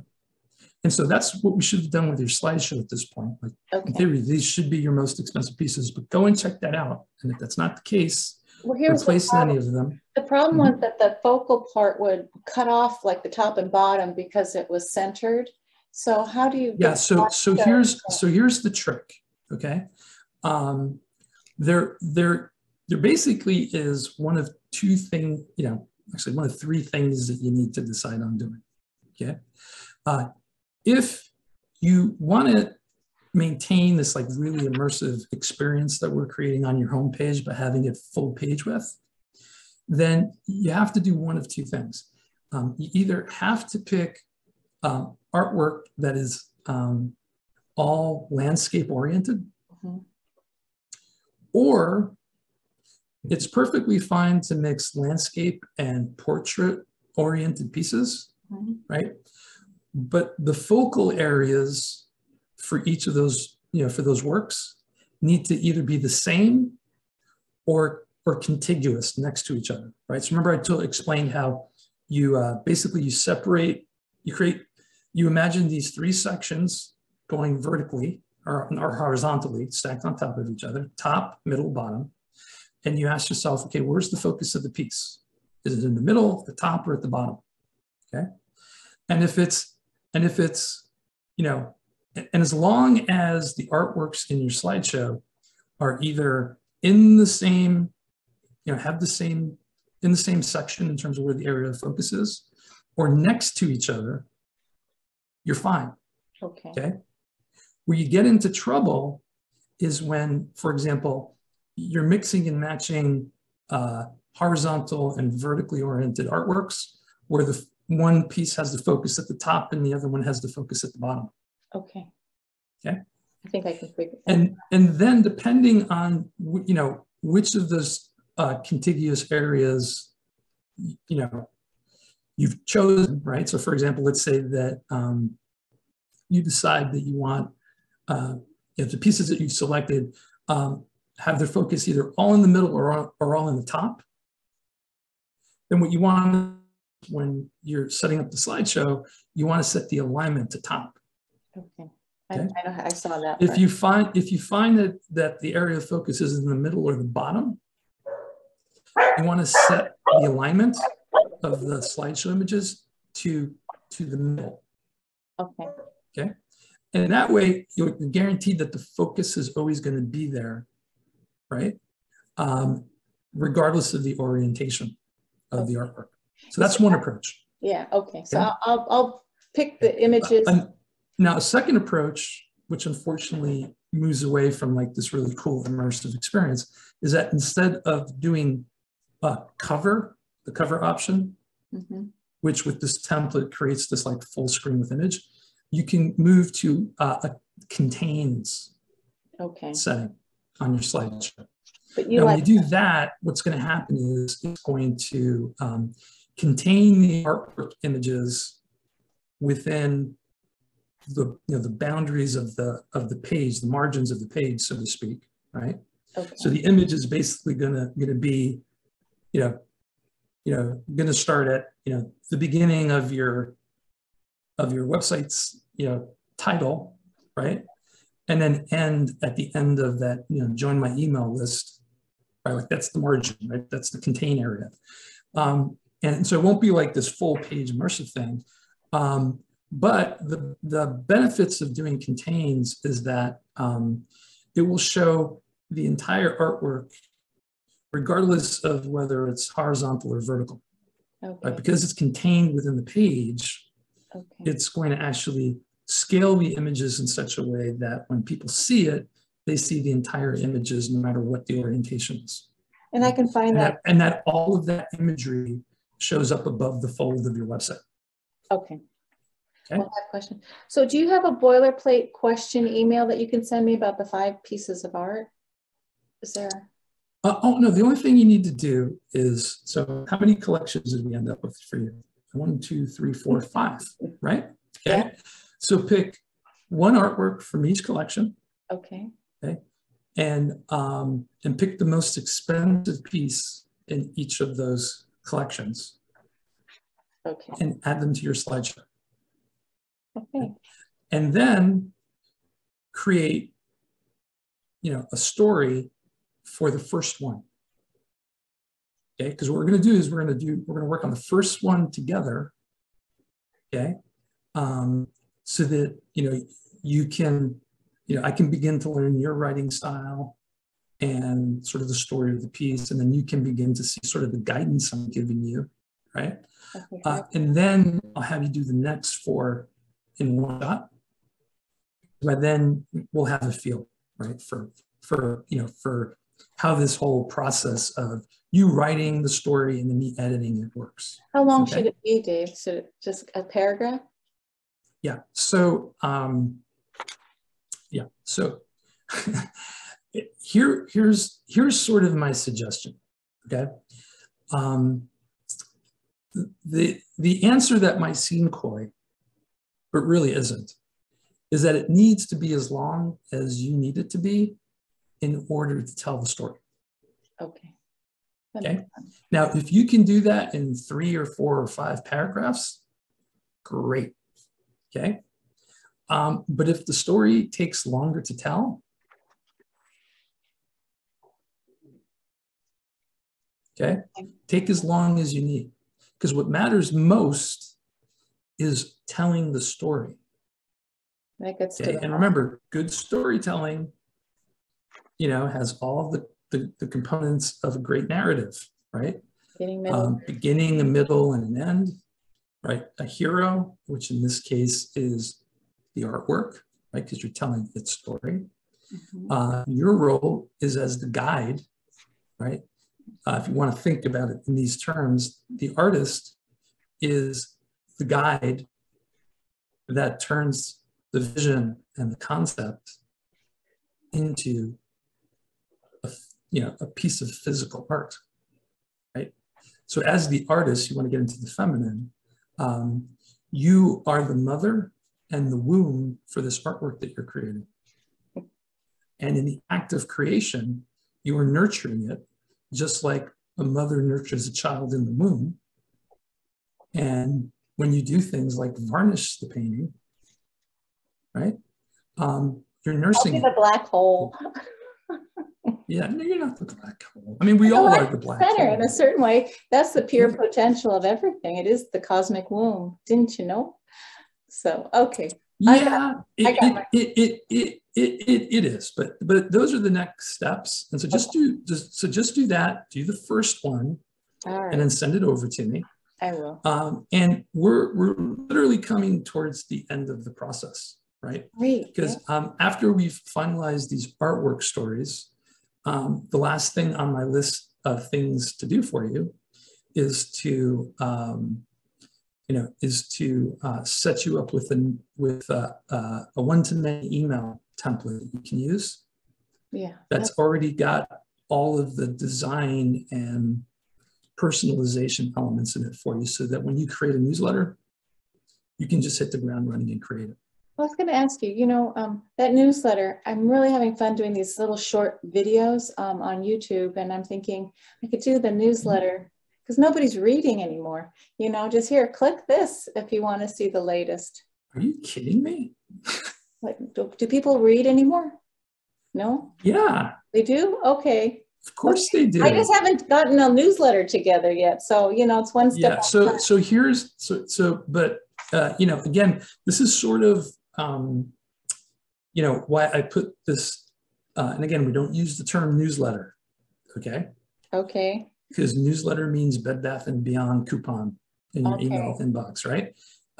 There's a reason why we call it a one-to-many email, because your one-to-many email to an individual subscriber to your newsletter list, when properly written, is going to feel to them as if you were writing to them personally.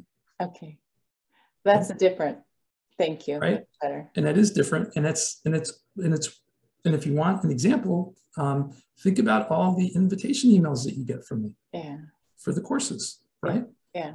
They sound like I'm writing them specifically to you, right? Yeah. Does Faso have a way where you design it so you could put dear and then it puts in their name, or we're not there yet?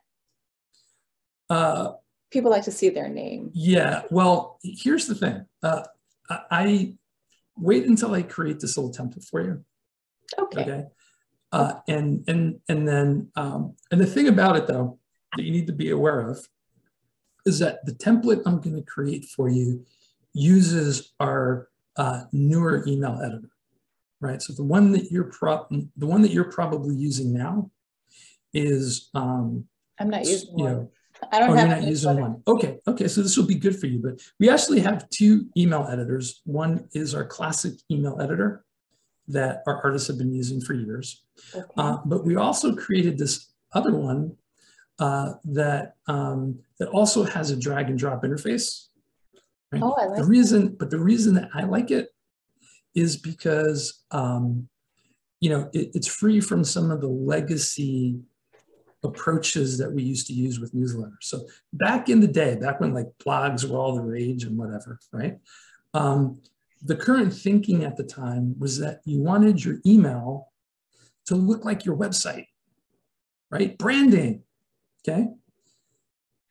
What we learned very quickly was that when you make your newsletter look like your website and not look like just a normal email that you get from somebody, people react to it like they react to any other promotional email. Yeah. They ignore it. Not personal enough. Yeah, I got it. Yeah. Got it? And even if you personalize it, the fact that there are all these like background colors and a banner at the top and all this other stuff going on, it registers on the brain like you're trying to sell me something. Yeah, I don't have time for this. It looks promotional. Yeah. Okay, it looks promotional. Okay. So this new email editor literally, doesn't have any of that in it. Right. I mean, you can add it if you wanted to add it, but it's actually designed, before you add any elements to it, to actually look like an email. Let me see if I can regular find that email. real quick. Here we go. So here's, I think I'm in. Yeah. So if you click on the icon that says newsletter, okay, which drives me crazy. Okay. Artful mail. And then you say new newsletter. Yeah. Okay, click on it. Okay, it's taking a while. I got a slow. Okay, so which one should I? You've got to work on your interwebs. Well, okay? well, we're out. Now scroll to the top again, because you kind of scrolled down. Okay. Click on use the advanced newsletter editor. Okay. See that? No, this is going to be really helpful. Okay, I clicked on it. It's thinking. Give it a sec. It's thinking. Your internet is really slow, but that's okay. It's saying it's unstable. Yeah, I've got. Yeah, we're Here. So where do you live again? Like what part of the country? I'm near Santa Cruz, but I'm out by Martinelli apple trees. You know, the apple juice? Oh, I'm by the apple trees. yeah. And my teenager just Gotcha. came home, so she's using some of the Wi-Fi now, I'm sure. So, Dang, you know what I mean. So one piece of advice to you is if you're going to do this, these interviewing and the YouTube videos, you're going to want to increase your bandwidth with your provider. That's a long story, but yeah, what it is I'm connected in my router to the computer, so I'm plugged in, and we got an Apple network link, but that's about with AT&T out here. So anyway, my next there may be some limitations, but anyway, is this and this thing is still loading, unfortunately. Oh, okay. Yeah, so that's why I do the pre-records, Dave, because it's like I can't trust. I was on StreamYard. No, I dropped StreamYard. I didn't have the speed. Here, let's do this. I'm gonna. Do you mind not screen sharing for a sec? Sure. Let me stop. And you're enabled. Cool. Yeah, I don't actually. I like this side-by-side fashion, by the way. So thank you, because you're welcome. It was my pleasure. Just bear with me here for a second, because I have 3 screens going on here, and I've got to figure out where the heck my mouse went. You're looking at that cauldron a little bit differently now. That's so funny. Yeah, you know what that's called? That's called realigning your cognitive framework. So you're literally, as we're chatting here, your brain is rewiring itself to view the world through this new cognitive framework of what I just described to you. Right, and it's sort of like it's like slowly sinking into a hot bath. Mm-hmm. Right, it's not something that happens instantaneously. It's sort of a slow awakening, if you will. Well, while you're looking for that, I would just echo I'm almost. What the heck is going on here? This is crazy. Okay, while you're doing that, I'm just going to say you did a great job with helping me sort that out, because yeah, I was like a tomboy. I'd play tennis ball, handball. I thought I was equal to the guys until you reach a certain point, and I just was so upset.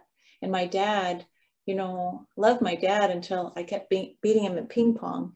And that was a marker as far as like, you know, my mom saying, you should make him happy. Why don't you ever learn? Let him win. I'm like, what are you, crazy?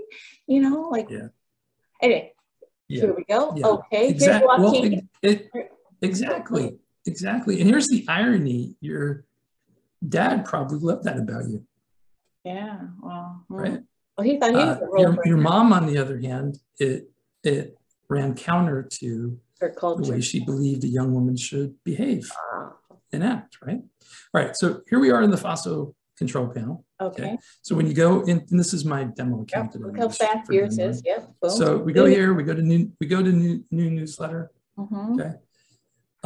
And then I'll have the same option. You'll say use advanced newsletter editor. Mm-hmm. And then when you do, you're going to get to this template, to this page, which looks a lot like the old editor, right? Like there's different templates that you can select. And what you're going to do is well, let me put it this way. What I'm going to do is I'm going to use the blank template to actually create a newsletter template for you. Okay. And then what you're going to do is you're going to send it to yourself. So you're going to be the only person that you're going to send this to. So you're going to create a segment. Okay. That's just you, so that it becomes a past newsletter. Okay. And at that point, see that tab that says copy past newsletter? Mm-hmm. You'll be able to copy it to create your next newsletter or your one-to-many email. Okay. Okay. All right. And so when you go into this, break. You got to increase your bandwidth. No, it's not that. I'm just you know what? Sometimes, Gremlin. Especially when, FOSSO does this thing sometimes when you're inactive, where it's like, okay, I'm going to mess with you. But if you ever get into that situation, if you just refresh the page, you'll see it all kind of clears up. Okay? And so here you have sort of a drag and drop editor where you can add all sorts of things, right? And one of the, you know, and I'm not going to get into all the crazy bells and whistles you can do because you don't really need them for, I know how to figure for our approach. But what you do is you come in here and, for example, you want to add some text, right? And so you just drag and drop text over here, okay? And then you start typing. And so in my case, when you start typing and you're in the box, you'll get this formatting bar that'll follow you along as you're typing, okay? And so I'm just gonna write a newsletter where I'm gonna say, hi. And then the way you insert a first name is square bracket, all capitals, all together, first name, close the square brackets. And if you have a first name for the subscriber, it'll insert it. Okay? Now, how did you? And then from there, where'd you get the bracket? There you just keep. Pardon me. Is the bracket on your keyboard? How'd you find that? The bracket is located. Are you on a Mac as well? No. No. Okay. So I don't know where it is on a Windows keyboard. It's usually over to the right, above like the Shift key. You'll see there are a couple of keys there. One for curly brackets and one for square brackets. Okay, I will find it. I didn't know I had a bracket. Here's another way that you can do it is, here, I'm going to get rid of this here for a second. Right? And so if you ever forget this, you see this little button here that says merge tags? If you click on merge tags, the only option in here is recipient's name. Okay. And if you select that, it'll pop it in there for you. Okay. Awesome. Although why it's popping in name and not first name, I don't know. That's one of the questions I'll need to ask the developers, right? It could be that this template this editor works a little bit differently. And so it uses name to pop in the recipient's name. But I will check that out for you just to make sure, okay? And then you literally just begin typing, right? And so what you want to do is you want to make sure that you add an extra space, line in between each paragraph. And, and at the very end of this, right? So basically what I'm going to do is I'm going to create a template for you that's going to have this, okay? It'll have some copy in here that sort of explains like instructions, right? And tips around like, narrative structure. So here's the beginning of your story, here's the middle, here's the end. I'll also be including things like a call to action button for you, so you don't have to create one yourself. But if you wanted to, it's super easy. You added that new button thing. I love that. Yeah, well, everyone was having trouble with the HTML. It's like, yeah. So we did that, but in this advanced email newsletter, if you when you're in a box like this, right, it's showing you the properties of the content that you're currently working on. Okay. Right. And so if you want to get back to something like a button, what you do is you click on the content tab again, right? And you'll notice that suddenly I get all those options, one of which is a button, right? And so what you do is you take the button and you drag it below the text that you wrote. Okay. Right. And then all you do is let's say the call to action was,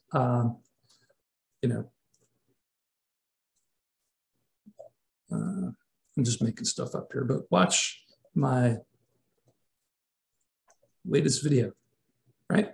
Okay. And then the only other thing that you need to do here is, and I got to figure out which, where it is. Oh, it's over here on the side. You see where it says URL?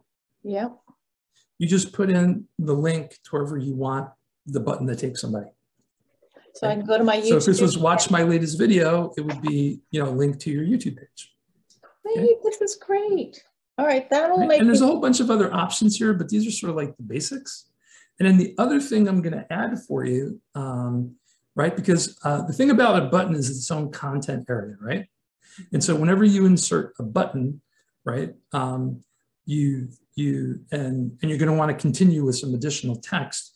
You'll have to come back into content, go over to text again, and add another text block below the button. I see. Right? so that you can continue with content. Okay. Which Here there may be some other stuff, right? But at the very end, what I'll do is I'll add a signature. And I think, what did we pick for you? Do you remember what the signature was from your website? Off the top of your head? Actually, I have it right here. I think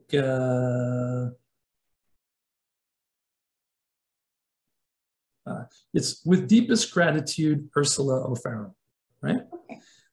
And so what I'm going to do is I'm going to copy sort of the closing part, right? Okay. And when I do that, fortunately, I got the Zoom window that's sort of in my way. Okay. The next thing I want to do is I then want to pick a content area, but this time I'm going to pick an image, right? Great. I'm going to drag it there, and then I'm going to browse for images, and guess what I'm looking for? Okay, not looking for my headshot. I'm looking for your headshot, which is here somewhere. Here's a manatee. Okay. Well, but I love manatees. Manatees are some of my favorite teas. I like t-shirts and manatees. And oh, I'm sorry, this is my website, so not your website.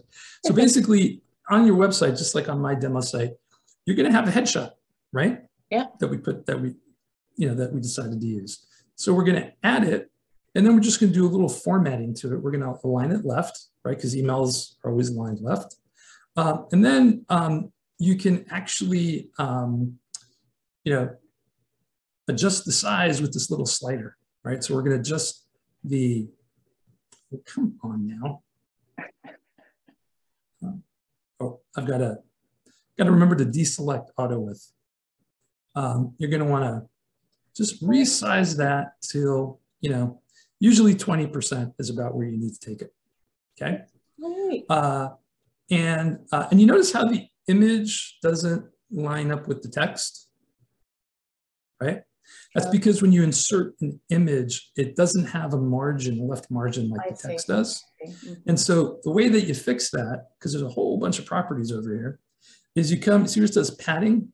Yeah. Okay. You click on more options. When you do, it lets you set different paddings across all the sides of the images. And then what we're going to do is we're going to add some left padding to the image until it lines up with the text. See that? Would you ever use that padding for anything other than an image, or what else would you? Usually it's just for an image.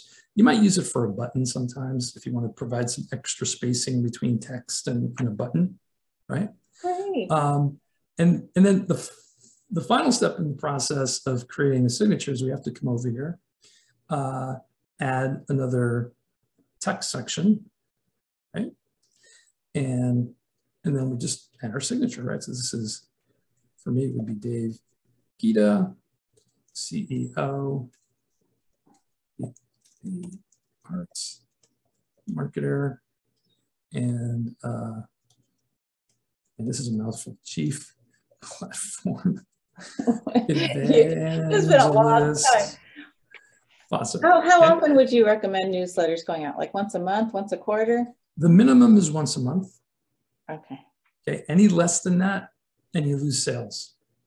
Yeah. Right? Because people lose touch. And most ideally, if you can sustain it, the optimal amount is once a week. Now, does FASO have a place where people say, hey, unsubscribe me, I don't want to get your ridiculous newsletter? Yeah, it's in there when you get the email. Oh, okay. If you look at the footer of, I don't have to do anything though, right? No, it's automatically sort of put in there for you. So there's nothing that you need to do. Okay, but but here we go. I've got my text here. The only other thing that looks kind of a little bit goofy is when I created this text box, for whatever reason, it set it to 12 points. Yeah. Right. So I'm just going to make sure it's 14 point so it matches. And you can set the font size to any size you want. Anything, around 12 or to 14, point size font will work fine. And then as part of your signature, if you wanted to, for example, add a link, like I have a link in my signature, you can just select the text and then click on the link button in the formatter here, okay? And when you do, you can, you can put in the URL, hit OK, and then this will turn into links in your signature. Okay? So that URL is to your website, right? That URL could, in my case, would be, this one would be to the art marketer, and this one would be to Faso. I see. In your case, you could have, you could have two links. You can have one that's a link to your website, right? And you can have another one that's a link to your YouTube channel. Great. Okay. Well, this is a very this is nice. It's not. So when you and I are, have that final, final meeting together where I'm doing the handoff, this is kind of the stuff that we're going to do. Yeah. Okay. Right. Like I'm going to be walking you through the mechanics of keeping your website optimized. And can I ask you, if I have emails in my AOL or Gmail, how do I get them into the FASO site? Yeah, sure. It's a pretty straightforward process. So basically, it's one of two ways of doing it, right? If you can get the emails into a comma-separated file, then we can import a bunch of them all at once, right? If you can't, for whatever reason, or don't want to, or whatever, the way that you do that, and I have to leave the page here because I don't need this. So I can show you that. So we're gonna go back to the newsletter section, and you see there's a link here called subscribers. Mm-hmm. See that? If you click on subscribers, okay, you just see this little carrot here next to add subscribers. You either click on the button or click on the carrot, and when you do, you're going to see two options pop up. One is add, a single subscriber, or you can import a subscriber. And I mean subscribers plural, right? Because your comma-separated file should obviously have a number of these folks in it that you want to import. Okay. If you add a single subscriber, it'll take you to the screen where you pop in the email address, their first name, their last name, the source, right? And then you want to make sure that you check off this person gave me permission to be added to my email list. I see. Oh, good point. Okay, I might have missed. And when you do that, it will then not send them the verification email. Okay. Right? Because what you're doing by checking that off is saying, I've already gotten their permission some other way. So my YouTube channel is up to 308 subscribers. That's awesome. But I don't have emails. So I guess I could make a plug, say if you want to be part of my newsletter, I could put a link to the newsletter from my YouTube. So how do I get a link from to my newsletter to share on YouTube? After I create. Yeah, sure. So we can do it another time. I'm so excited. No, that was an honest to God, sure. Let me tell you, I got to tell you, it's growing so fast because I'm giving away free little mini readings. So there you go. Okay. Yeah. And so one of the things you always sort of have to ask yourself at the end of the day is, you always have to ask yourself, what's in it for them? Yeah. Right? Yeah. So what's in it for them to sign up for your email list? Right. What do they get out of it that they would find valuable? Okay. And if the answer to that is, well, I'm going to let you know when a new video is available, that's not very valuable because all they have to do is subscribe to your YouTube channel, right? Right. And they get notifications. And so what you typically want to do is you want to treat your newsletter content as the most special place where you share the most special stuff, whatever that special stuff is, okay? And everything else, right? Like social media, a YouTube channel, anything else that you do, is where you build awareness and connection by giving away content, like you're giving away content, right? But then the incentive for them to sign up for your email list is like, could be, for example, by signing up for my email list, you'll get exclusive access to content that's not available on my YouTube site. Okay, I like that. It's very personal and private. It's very personal, but specific to what they're interested in, right? And so if you're getting a lot of traction with these videos around, what did you say? I forgot what you know, with the content. Reading. Reading? Okay. And just so I'm on the same page, what do you mean by reading? I'm a galactic starseed astrologer. And so... so you do astrology readings? Yeah. Yeah, okay, great. And so what you might do is you might, you know, in your YouTube content, right, you might provide a mini version of a reading, right? And then tell people if you want, you know, if you want the rest of the reading, right? Sign up for my email list where I provide those every week in their entirety. A little more content or a little more content, right? Content, yeah. Okay.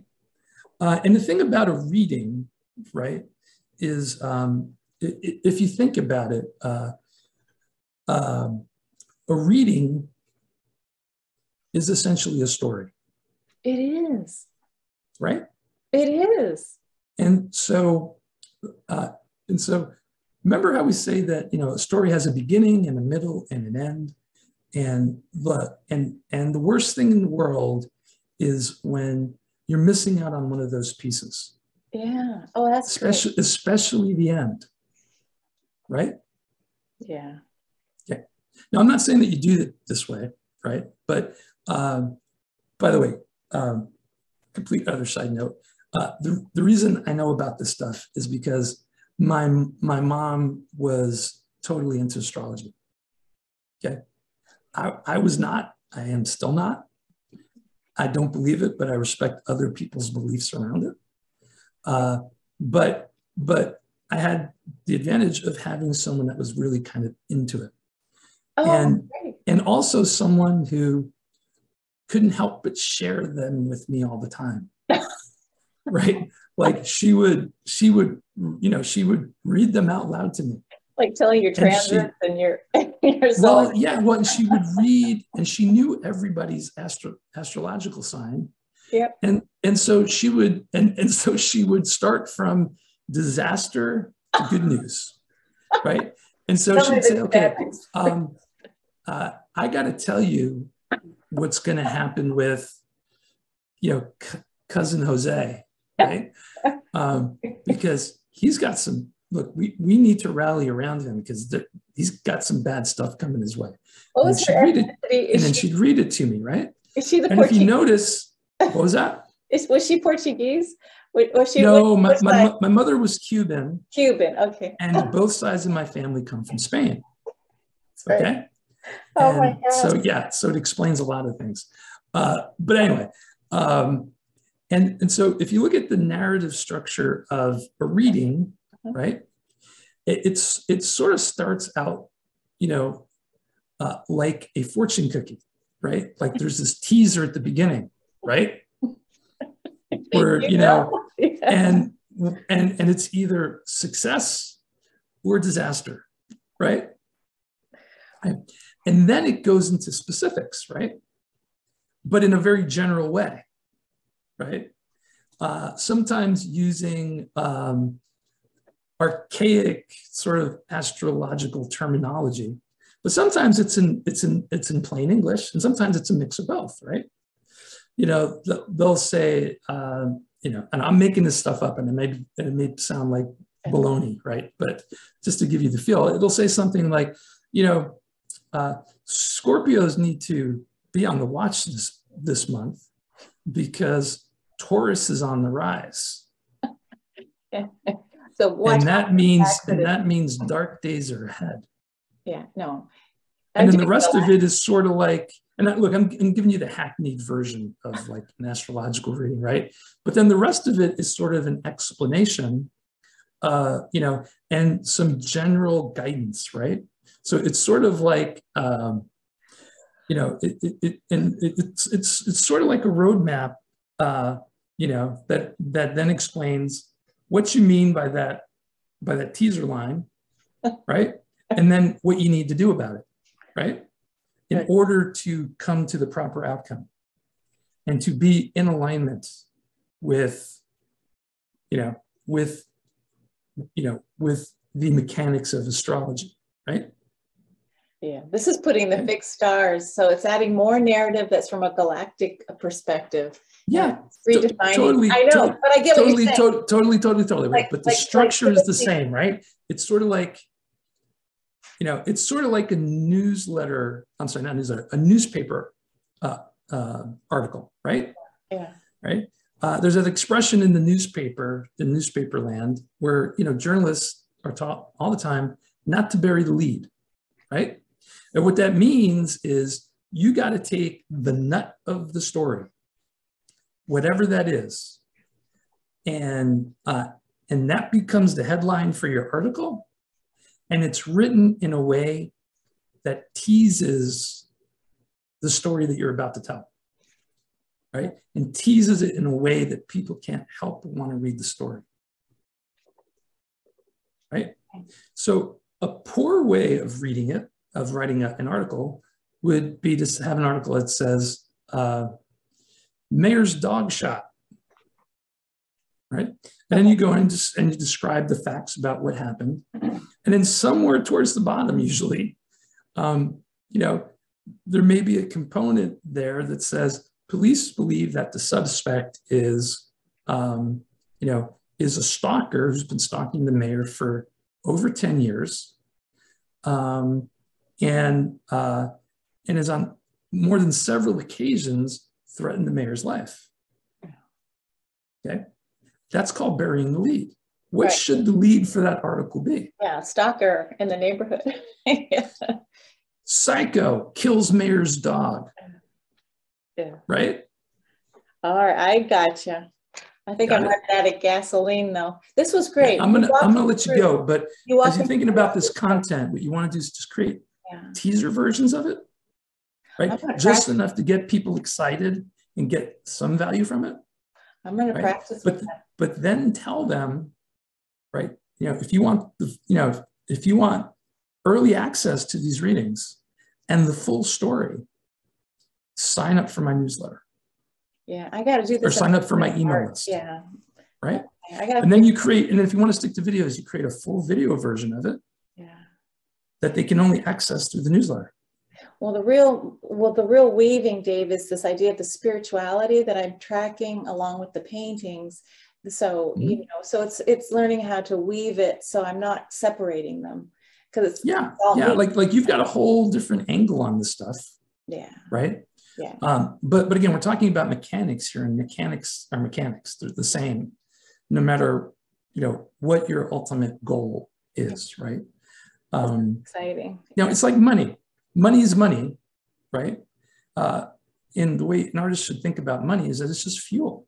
It's energy. Yeah. There's nothing wrong with making money, right? Money is just fuel that you know, that enables you to have the impact that you want to have on the world. Yeah. Right. Thank you. And live a comfortable life while you're doing it. That's it. Yeah.